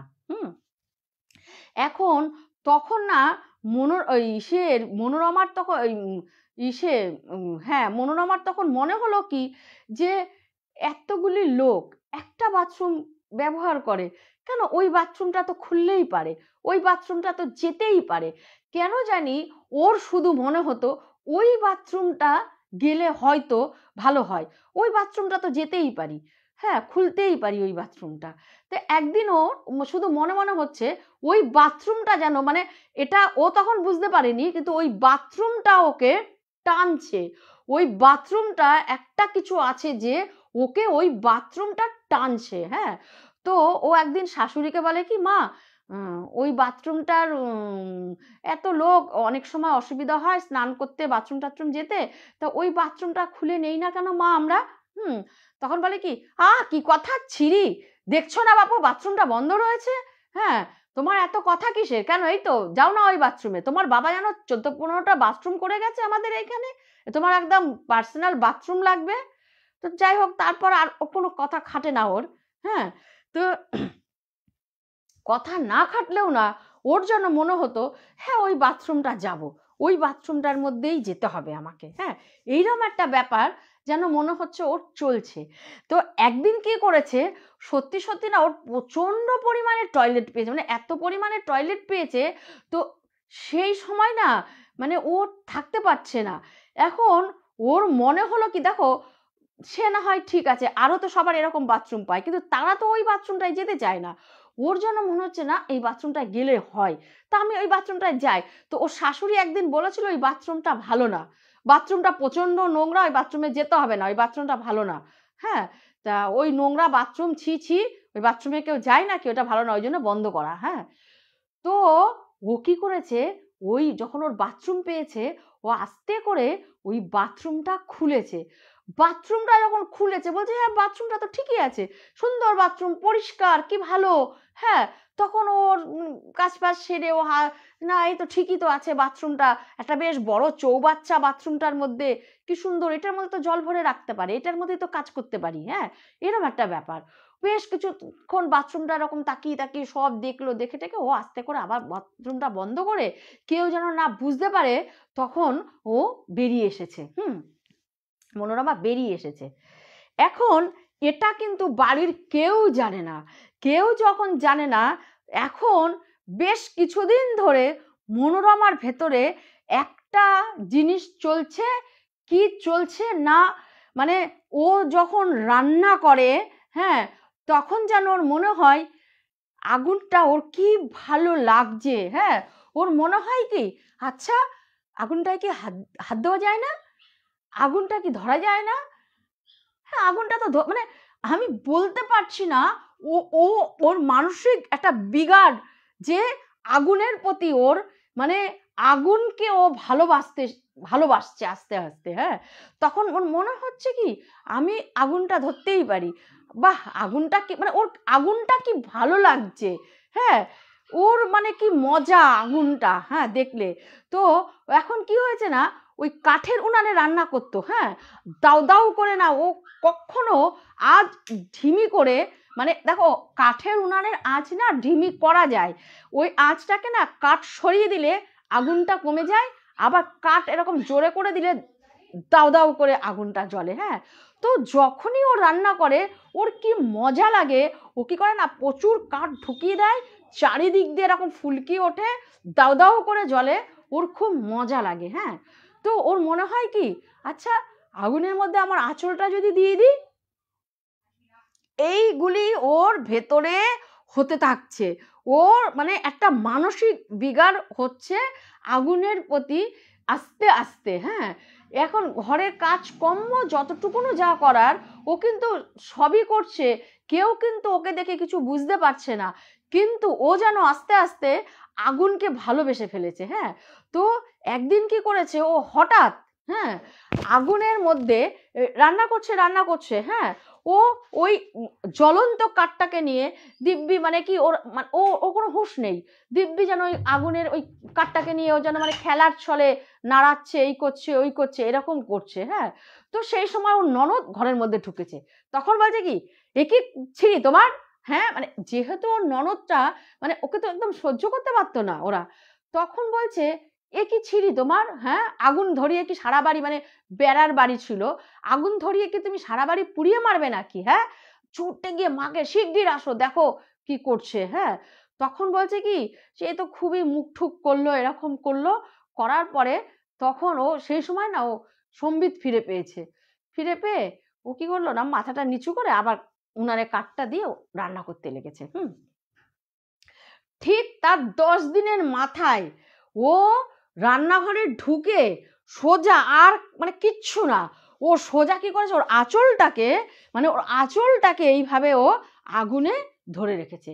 যখন ওর আঁচলটাকে এরকম আগুনে ধরে রেখেছে, আঁচলটা দাউ দাউ শুকনো আঁচল দাউ দাউ করে যখন ওর আঁচলটা পুড়ে যাচ্ছে, তো ওই পোড়া গন্ধ পেয়ে ও কিন্তু রীতিমতন আনন্দ পাচ্ছে, যেন মনে হয় কোনো বাচ্চার হাতে একটা ফুলঝুরি ধরিয়ে দিলে সে যতটা আনন্দ পাবে, হ্যাঁ তো সেই ততটাই সোমার মা আনন্দ পাচ্ছে ওই আগুনের মধ্যে কাপড়টাকে দিয়ে। তো সেই সময় তো শাশুড়ি ছুটে এসছে, ওই গন্ধ পেয়ে সবাই ছুটে এসেছে, ছুটে আসার পরে সেই তো একেবারে লোকজন একেবারে হই হই হয়ে গেছে, হয়ে যে ওর কাপড়ের আঁচল এরকম চাপা ঠাপা দিয়ে যেই রকম পদ্ধতি থাকে সেই সমস্ত করে ঠরে ওর কাপড়ের আঁচলটাকে এরকম ইসে করে দিয়ে নিভিয়ে টিভিয়ে দিয়ে এইবার তো চলছে খুব আর ওর উপরে। তখন ওর যে মসলন্দপুরের মাসিকে ডাকা হলো, মসলন্দপুরের মাসিকে যখন ডাকা হলো, ডাকার পর তখন বলছে যে এরকম হ্যাঁ তুমি কিরকম মেয়ে দিয়েছ, ওর বাবাকে খবর দাও, পাগল মেয়ে আমাদের ঘাড়ে গছিয়ে দিয়েছে, এতদিনে আমরা বুঝতে পারিনি, ওর পাগলামো এখন ফুটে ফুটে বেরাচ্ছে, ওর বাবাকে খবর দাও, এই মেয়ে আমরা আর রাখতে পারবো না। তো এই ঘটনার পর থেকে কি হলো না, ও সব সময় না একটা চুপচাপ থাকতো, নিজের মনে নিজে থাকতো, চুপচাপ থাকতো, যে কোনো এক জায়গায় বসে থাকতো, আর শুধু ওর মনে হতো কি ওই বাথরুমটার মধ্যে যদি আমি যেতে পারি, ওই বাথরুমটার মধ্যে যদি আমি যেতে পারি, ওর মনের মধ্যে ওইটা যে বাথরুমটায় কি করে যাব। তো হয়তো আরও একবার দুবার গেছে, সেটা হয়তো ওর নিজের গুণেও মানে হুঁশে নেই, বাড়ির কেউ সেই জিনিসটা জানে না। তো এই মতো অবস্থা, ওর বাবাকে যখন খবর দেওয়া হলো, ওর বাবা যখন আসলো, যখন ওর বাবা আসার পরে তখন বলল কি যে আপনার মেয়ে এইরকম কাণ্ড সব করছে, কিছু একটা ঘটনা এরকম ঘটে যেতে পারে। তখন ওর বাবাকে যখন ডাকা হয়েছে তখন ওর মাসি তখন বলছে যে শোনো, তোমরা কিছু আমি কিছু বলছি না বলে তোমরা মনে করো না যে তোমরা ওর উপরে যা খুশি করে পার পেয়ে যাবে, ওকে যদি ওর বাবার কাছে তুমি ফিরিয়ে দাও আমি কিন্তু সব বলতে বাধ্য হয়ে যাব। তোমাদের প্রথম বউ এই বাথরুমের মধ্যে আগুন দিয়ে মারা গিয়েছিল, তা সত্ত্বেও আমি চেপে আমি এর সাথে বিয়ে দিয়েছি, হ্যাঁ বিয়ে দিয়েছি যে সুস্থভাবে, তোমরা যদি আবারও ওকে এরকম টর্চার করো আমি কিন্তু এইবার কিন্তু ছাড়বো না, আমি কিন্তু এর একটা ব্যবস্থা নেব। তোমরা কি সব ভুলে গেছো নাকি? হ্যাঁ, যে পাড়ার লোক তোমাদেরকে বাঁচিয়ে দিয়েছে পুলিশের হাত থেকে, কোনো ইয়ে করতে পারেনি, যে বউ নিজে আমরা কেউ ছিলাম না, নিজে গায়ে আগুন দিয়ে মারা গেছে, আর সত্যিও নিজে গায়ে আগুন দিয়েই মারা গেছে। হ্যাঁ, এরা কেউ সত্যি ছিল না দেখে সেইবারে কেসটা হয়নি।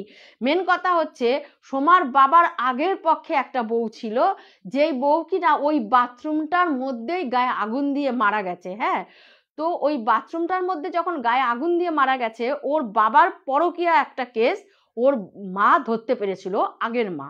হ্যাঁ, ধরতে পেরেছিল।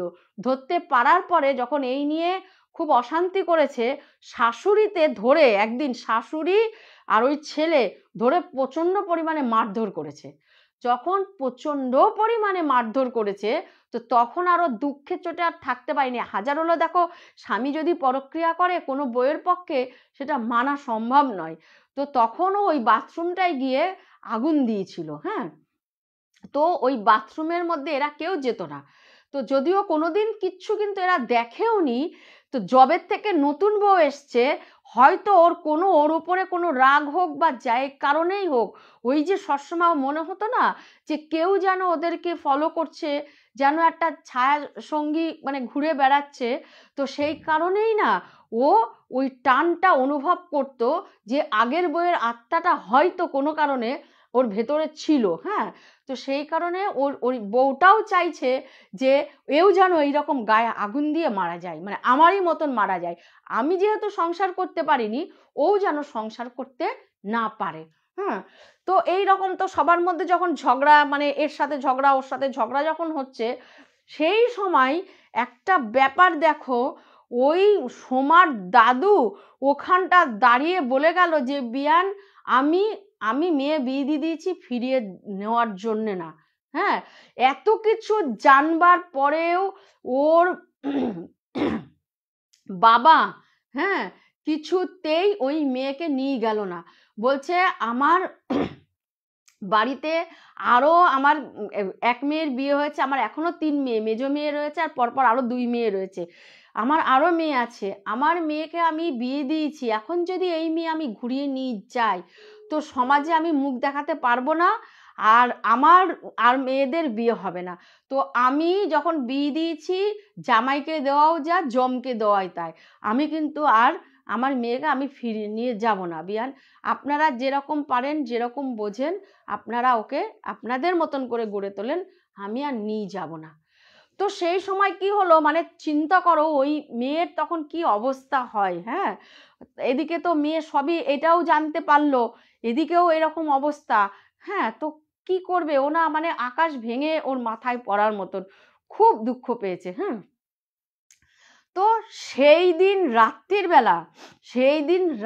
বেলা হঠাৎ ওই বাইরের থেকে না খুব মানে একটা বিশ্রী রকমের একটা হাসির, মানে একটা হি হি হি হি করে একটা বিশ্রী রকমের একটা হাসির আওয়াজ যেন পাওয়া যাচ্ছে।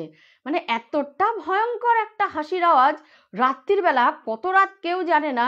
হ্যাঁ, আওয়াজটা যখন সবাই পেয়েছে, তো সবাই যখন ঘর থেকে বেরিয়ে এসেছে, তো তখন দেখছে আওয়াজটা আসছে ওই বাথরুমের ভেতর থেকে। ওই বাথরুমের ভেতর থেকে আওয়াজ আসছে, দরজাটা ভেতর থেকে বন্ধ করে ওই রকম ভয়ানক একটা হাসিতে, না অট্টহাসি না কি, মানে ওই হাসির আওয়াজটা অন্যরকম, আবার কখনো কাঁদছে, আবার কখনো হাসছে। তখন তো এরা কি করবে, এরা না মানে বুঝে উঠতে পারছে না। তখন ওরা মসলন্দপুরের ওই মাসিকে তখন খবর দিল। মাসিকে যখন খবর দিয়েছে, দেওয়ার পরে তখন ওর মাসি এসেছে। মাসি আসার পরে তখন বলল কি যে দা আমি তো বুঝতে পারছি না এর কি হবে, এর তো মনে হচ্ছে, তখন এরা তখন ডাউট করেছে যে তাহলে ওই বাথরুমটার মধ্যে ও যখন ঢুকেছে, হয়তো কোনো রকমে ওর আগের বউ সেই মানে অতৃপ্ত আত্মা বোধহয় থেকে গেছে, তাই ওর ওপরে ভর করেছে। কিন্তু ওকে তাহলে কি করা যায়? হ্যাঁ, তো সবাই মিলে তো খুব জোরে দরজা টরজা ধাক্কিয়ে মানে ছিটকানি এরকম ভেঙে ফেলার মতন করে ওকে যখন বার করে নিয়ে এসেছে, চুল টুল উল্লা ঘোল্লা হয়ে, চোখগুলি এরকম বড় বড় হয়ে, এতটা জিভ বেরিয়ে গেছে, নাক মানে মুখ থেকে লালা ঝরছে, আর ওই রকম গোঙাচ্ছে, একটা গোঙানির, এবার হাসি থেমে গিয়ে একটা গোঙানির আওয়াজ, যাই হোক কি করবে, তখন ওকে নিয়ে ঘরের মধ্যে নিয়ে আসলো, নিয়ে এসে তখন বলছে যে তোমরা দেখো দেখো এর যদি কিছু হয়, আমি কিন্তু আবারও বলছি এবার কিন্তু তোমাদের কেউ বাঁচাতে পারবে না, তাহলে এর ওপরে আর কোনো কিছু না করে তোমরা চেষ্টা করো ওকে কি করে ভালো করা যায়। তো তখন ওর বড় ননদ ওই খবর পেয়ে এসছিল।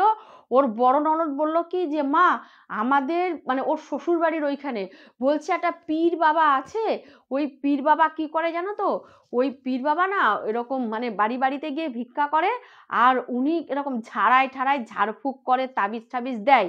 তো জানি না আমি উনি এরকম করতে পারবে কি না, তো আমরা কি ওই পীর বাবাকে খবর দেবো? তো এখন তো শাশুড়ির খুব ভয় লেগে গেছে যে সত্যি সত্যি যদি এইভাবে যদি ধরো কখনো আবার গায়ে আগুন দিয়ে দিল বা আর কিছু করে বসলো, তখন তো সত্যিই আমরা একটা বিপদে পড়ে যাব। হ্যাঁ, থানা পুলিশ হয়ে যাবে। এইবার উনি মানে এইবার গুরুত্বটা বুঝতে পেরেছে। তখন বলল দেখ কি করবি কর, হ্যাঁ তো যাই করিস একটু চুপিসারে কর, মানে লোক বেশি যেন জানাজানি না হয়, তো সেইভাবেই কর। বলো কি হ্যাঁ আমি সেইভাবেই করবো, কেননা আমারও তো শ্বশুর বাড়িতে থাকতে হবে। হ্যাঁ, তখন ওর ওই ননদ কি করলো, তখন গিয়ে ওই পীর বাবাকে ওরকম খবর দিল।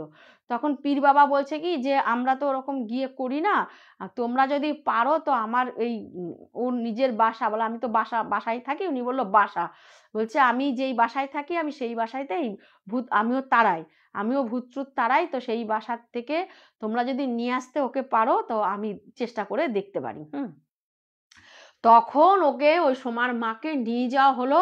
সোমার মাকে যখন নিয়ে গেছে তো সেই সময় মানে ও তো যাবে না কিচ্ছুতেই না, মানে এত শক্তি কোথার থেকে আসলো যেন মনে হচ্ছে ওকে মানে বেঁধে নিয়ে যাওয়ার মতন অবস্থা, কিচ্ছুতেই যাবে না। সবাই মিলে ধরে বেঁধে যখন এইরকম নিয়ে যাওয়া হলো, নিয়ে যাওয়ার পর তো ওনাকে প্রচন্ড পরিমাণে এরকম মানে উনি পারছে না একে সামলাতে।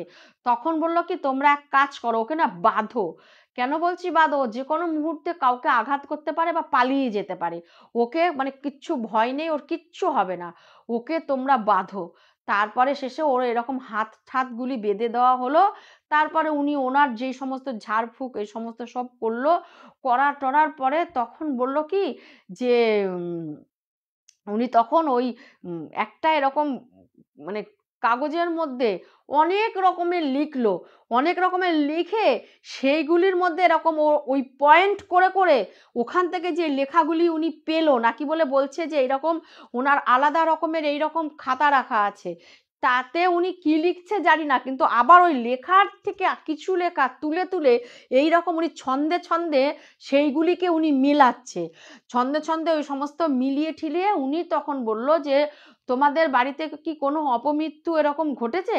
তখন ওনার কাছে সব বলা হলো যে হ্যাঁ আমার এরকম আগে আমার ছেলের বিয়ে হয়েছিল, তো ওই ছেলের বউ এরকম বাথরুমের মধ্যে গায়ে আগুন দিয়ে মারা গেছে, তো জানি না ও হয়তো কখনো ওই বাথরুমে গেছে কিনা, তো আমরা জানি না, কিন্তু ওর ভেতরে এই এই আমরা সিমটমগুলি মানে তখন বলল যে দেখেছি আগুনের প্রতি ওর একটা এরকম টান, এরকম শারীর যা যা ঘটনা ঘটেছিল প্রত্যেকটা ঘটনা তখন বলল যে এইরকম ঘটনাগুলি ওর সাথে ঘটেছে। তখন বলছে কি যে হ্যাঁ তো ওরই হয়তো আত্মা ওকে এরকম ধরেছে। তা বাথরুমটা আপনারা যখন এরকম একটা ঘটনা হয়েছে, তো বাথরুম যখন ইউজ করেন না, তো বাথরুমটাকে ভেঙে দেননি কেন? ওই বাথরুমের মধ্যে তো ওর ওই ওই চার দেওয়ালের মধ্যে তো আত্মাটা বন্ধ আছে, তাই ওর মৃত আত্মা যখন দেখছে যে ওর স্বামী যেই কাজ করতে দেখে ও আত্মহত্যা করেছে দুঃখের চোটে, সেই কাজ অহরহ যখন ওর চোখের সামনে ও দেখতে পাচ্ছে, হোক না প্রেতাত্মা, ওর যে আত্মার একটা দেখতে পাচ্ছে যে আমার স্বামী অন্য বিয়ে করে সেই বউয়ের সাথে আছে, তো সেইটা কি কোনো সে ভূতই হোক যাই হোক সহ্য করতে পারে? সেই কারণেই হয়তো ওকে অ্যাটাক করেছে, হয়তো ওকে মেরে ফেলতো বা ওকে কাবু করতে চেয়েছিল বা ওর শরীরের মধ্যে ঢুকে ওকে বন্দি বানানোর চেষ্টা করেছিল। তো সেই কারণে আমি ওকে এরকম যতটা ঝাড়ফুঁক করার করে দিয়েছি, তাবিজও দিয়ে দিয়েছি। অতি অবশ্যই আপনারা কিন্তু বাড়িতে গিয়ে ওই বাথরুমটা ভেঙে ফেলবেন, তাহলেই কিন্তু ও আর ওইখানে থাকবে না। হ্যাঁ, ও সুস্থ হয়ে যাবে, কোনো ভয় নেই। হ্যাঁ, খুব একটা ভয়ের আমি এখন অবধি দেখছি না। যদি ওর আত্মাটা ওর ভেতরে প্রবেশ করতো তাহলে হয়তো ওকে বার করতে মুশকিল হতো। ওকে মানে চেষ্টা করছিল বাগে আনার, তেমন কিছু করে উঠতে পারেনি, তাহলে ও গায়ে আগুনই দিয়ে দিত। হ্যাঁ, তখন আর তোমরা ওর ভেতর থেকে বার করতে পারতে না। যাই হোক, তারপরে তো সেই ওরকম যখন করা হলো, সব কিছু করার পরে ওকে ঝেড়ে ঠেড়ে তাবিজ ঠাবিজ দিল, বলল যে ওকে কিন্তু ওই জল পড়া দিয়েছিল যে এটা কিন্তু নিয়মিত খাওয়াতে থাকবে, আর ওকে একটু ফলো করো, আর বাথরুমটা অতি অবশ্যই তোমরা ভেঙে দাও, আর প্রত্যেক শুক্রবার শুক্রবার আমার কাছে নিয়ে আসবে, আমি ঝাড়িয়ে দেবো। তারপরে তো যাই হোক, ওকে সোমার মাকে নিয়ে যাওয়া হলো বাথরুমটা। তখন ওর মা তখন দেখছে বাড়িতে যাওয়ার পরে ওই বাথরুমটা যখন ভাঙতে নিয়েছে, তখন তো তো বাড়িতেই রয়েছে, পুরো বাথরুমটা কালো ছাই, চারিদিকটা যেন মনে হচ্ছে মানে ওকে এতক্ষণ জ্বলে মরেছে। কিন্তু ও বলছে যে ফার্স্ট টাইম যখন আমি বাথরুমটায় ঢুকেছি, তো বাথরুমটা এরকম ঝকঝকা একটা বাথরুম। হ্যাঁ, এখন দেখছে ও বাথরুমটা এরকম পোড়ানো। হ্যাঁ, তারপরে যাই হোক, তখন তো বাথরুমটা পুরোপুরি ভেঙে জায়গাটাকে পুরো মাঠ করে দেওয়া হলো, দিয়ে পুরো ওই মানে ইট কাঠও ওরা আর রাখলো না, সব নিয়ে গিয়ে এরকম বিক্রি করে দিল, দিয়ে পুরো তারপরে আর মোটামুটি কোনো কিছুই হয়নি। এরকম শুক্রবার শুক্রবার গিয়ে ওকে এরকম দেখিয়ে ঝাড়ফুঁক করা হয়েছে। তো যাই হোক, দীর্ঘদিন ওরা মোটামুটি ঠিকই ছিল। শাশুড়ির যন্ত্রণা হয়তো একটু কোনো কারণে কমে গিয়েছিল, বড় মোটামুটি ঠিকঠাকই হয়েছিল। তো যাই হোক, তারপরে দেখা গেল যে ওর বাবা, সোমার বাবা, হ্যাঁ, মানে একটা মানে উনি হঠাৎ করে একটা অ্যাক্সিডেন্টে এরকম উনি না মারা যান। হ্যাঁ, তো মারা যাওয়ার পরে আবার শাশুড়ির সেই তুখর ওর প্রতি চললো। তো সেই সময় মানে ওর হয়ে গেছে, সোমা হয়ে গেছে, ওর একটা ভাই হয়েছে। তো তখনও যখন ওর সাথে এইরকম যখন ওর মায়ের সাথে চললো, আর তখন ওর মা টিকতে পারেনি, জানো তো।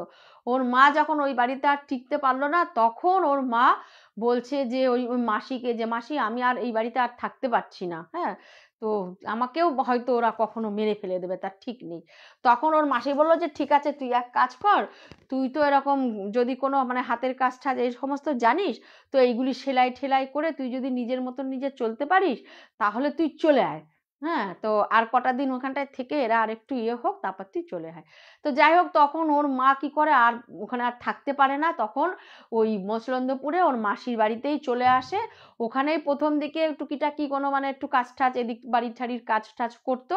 তারপরে ও হাতের কাজ মোটামুটি জানতো, সেইগুলি আরেকটু ভালো করে করার পরে মোটামুটি ও ওই দুই মেয়েকে মানে ছেলে মেয়েকে মোটামুটি মানুষ করেছে। মেয়েটা তো মানে ভালো মতনই পড়াশোনা শিখেছে, ও টিউশন ফিউশন করে এরকম সংসার চালাচ্ছে। ও চাকরির জন্য চেষ্টা করছে, চাকরি হয়তো এরকম মানে হয়ে যাবে এইরকম যখন ওর পরিস্থিতি। তো সেই সময় ওর ঠাকুমা মারা যায়। যখন ঠাকুমা মারা যায়, তো মারা যাওয়ার পর তখন ওরা আবার ওই বাড়িতেই চলে এসেছে। ওর তো এখন সোমার বিয়ে থাও হয়ে গেছে। তো এই ছিল হচ্ছে আমার ঘটনা। বলো কেমন লাগলো? আমার তো একটু খারাপই লেগেছে ওর মায়ের জন্যে। তো বলো তোমাদের কেমন লাগলো? ওই বলছে বাহ, এন্ডিংটা বেশ ভালো। তো বলো তোমাদের কেমন লাগলো আমার গল্পগুলি? যদি ভালো লাগে একটু কমেন্ট করো, আর সবাই আমাকে ঠিক এইভাবেই সাপোর্ট করো, আমার সাথে থেকে আমার প্রোগ্রাম দেখে। তৃষা দত্ত বলছে কষ্টের। হ্যাঁ, আমার একটু কষ্টই লেগেছে। তখন মেয়েটাও খুব বলছে যে আমার মা এত কষ্ট করেছে আমাদের জন্যে, আর মুখ ফুটে বলে সেই যে আমার মা বোবা হয়ে গেছে, আমার মা এখনো যেন মনে হয় পাষাণ প্রতিমা, মানে মুখ ফুটে যেন কোনো কথা আমার মা বলে না, মানে এইরকম সাতটা বলে না, সাত চরে রা কাটে না, বলে এখনো আমার মা ওই পাষাণের মতনই, মানে পাষাণ প্রতিমা একজন। মিঠু লস্কর বলছে শেষ ভালো যার সব ভালো তার। অমৃতা গাঙ্গুলি বলছে দারুণ লাইভ সেশন। মুনু বাসু বলছে খুব ভালো লাগলো। সর্বাণী মিত্রা বলছে খুব কষ্টের। তৃষা দত্ত বলছে ওই শাশুড়িকে পুলিশে দিল না কেন?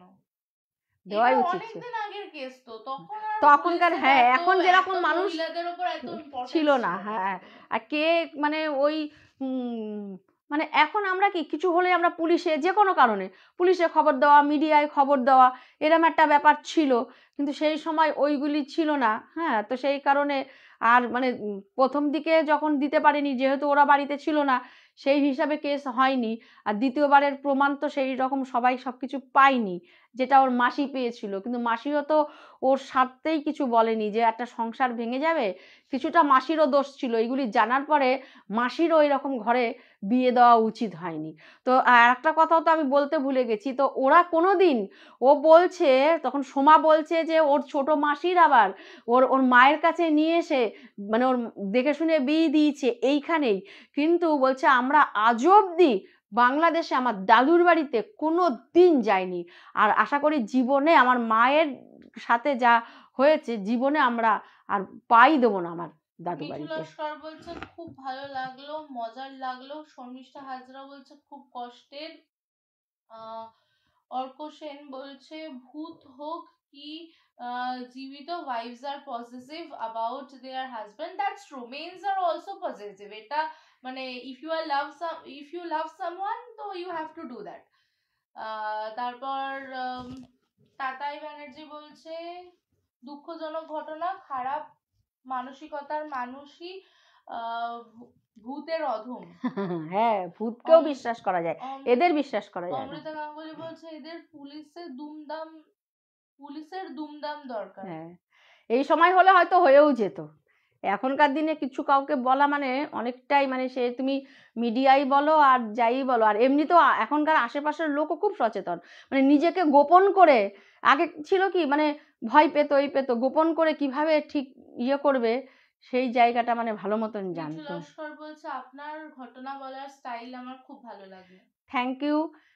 আপনাদের সব মানে তোমাদের সবার ভালো লাগে, তো শোনার পরে আমারও খুব ভালো লাগে, আর তোমরা আমাকে যে এতটা ভালোবাসো জানার পরে যেন আমারও তোমাদের প্রতি একটা আলাদা রকমের মানে দায়িত্ব এসে যায় যে কোন ধরনের গল্প আমি নিয়ে আসবো বা তোমাদের ভালো লাগবে, তখন আমারও না মানে এতটা টেনশান উঠে যায়, তোমরা ভাবতে পারবে না যে কিভাবে আর কি গল্পগুলি সাজাবো, বা আমাকে তো আর এভাবে ওরা বলে না যারা বলে, মানে কোনো রকমে কাহিনীটা আমাকে দিয়ে দেয়, তো আমাকেও তো সেটাকে এইভাবে সাজিয়ে, যার জন্য আমার নামে একটু গন্ডগোল হয়ে যায়। প্লিজ তোমরা না নামে একটু যদি গন্ডগোল হয়, আমি প্রত্যেকবারে একই কথা বলছি, তো সেই সময় তোমরা কিন্তু একটু হয়তো ধরিয়ে দিও, আর না হলে কিছু মনে করো না। হ্যাঁ, ঠিক আছে, তো সবারই মোটামুটি রাত হয়ে গেল।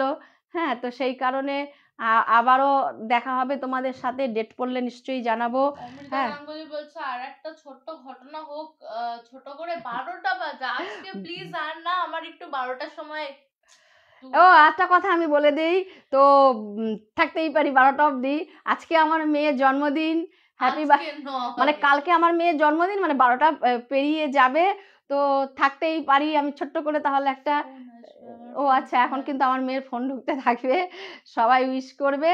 তো তোমাদের বলছি আমার মেয়েকে একটু তোমরা প্রত্যেকে একটু বড়রা একটু আশীর্বাদ করো, ছোটরা খুব খুব খুব ভালোবাসো, কেন আমার মেয়েও প্রচণ্ড পরিমাণে আমার সাপোর্ট করেছে আমাকে এই জায়গাটায় মাথা তুলে দাঁড়াতে, তো সেই কারণে ওকেও একটু তোমরা সবাই একটুখানি মানে একটু ভালোবাসা দিয়ে দাও।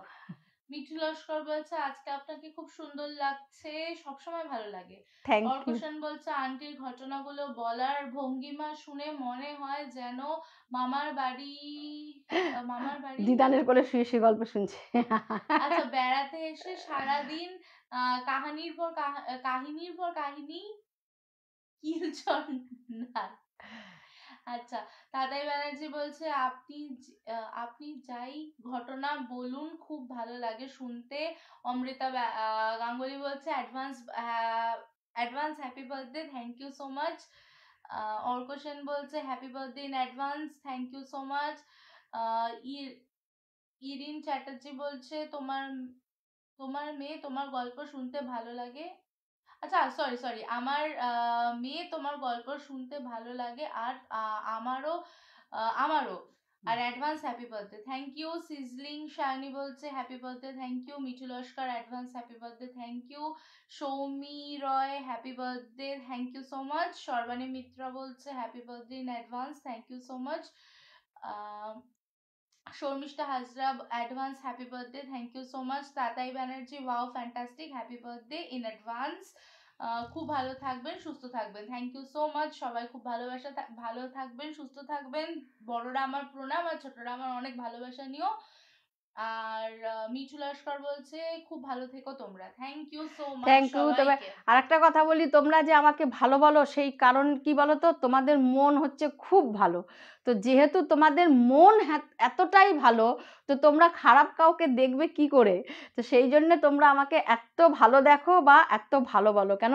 তোমরা নিজেরা খুব ভালো আর তোমাদের নিজেদের মন খুব ভালো। তোমরা খুব ভালো থেকো, সুস্থ থেকো, ভগবানের কাছে সবসময় প্রার্থনা করি। আর আমার প্রোগ্রাম দেখো। হ্যাঁ, তো tata, bye bye, good night. আবার আসবো, এতটাই ভালোবেসো। হ্যাঁ, টাটা। ঠিক আছে, রাখছি।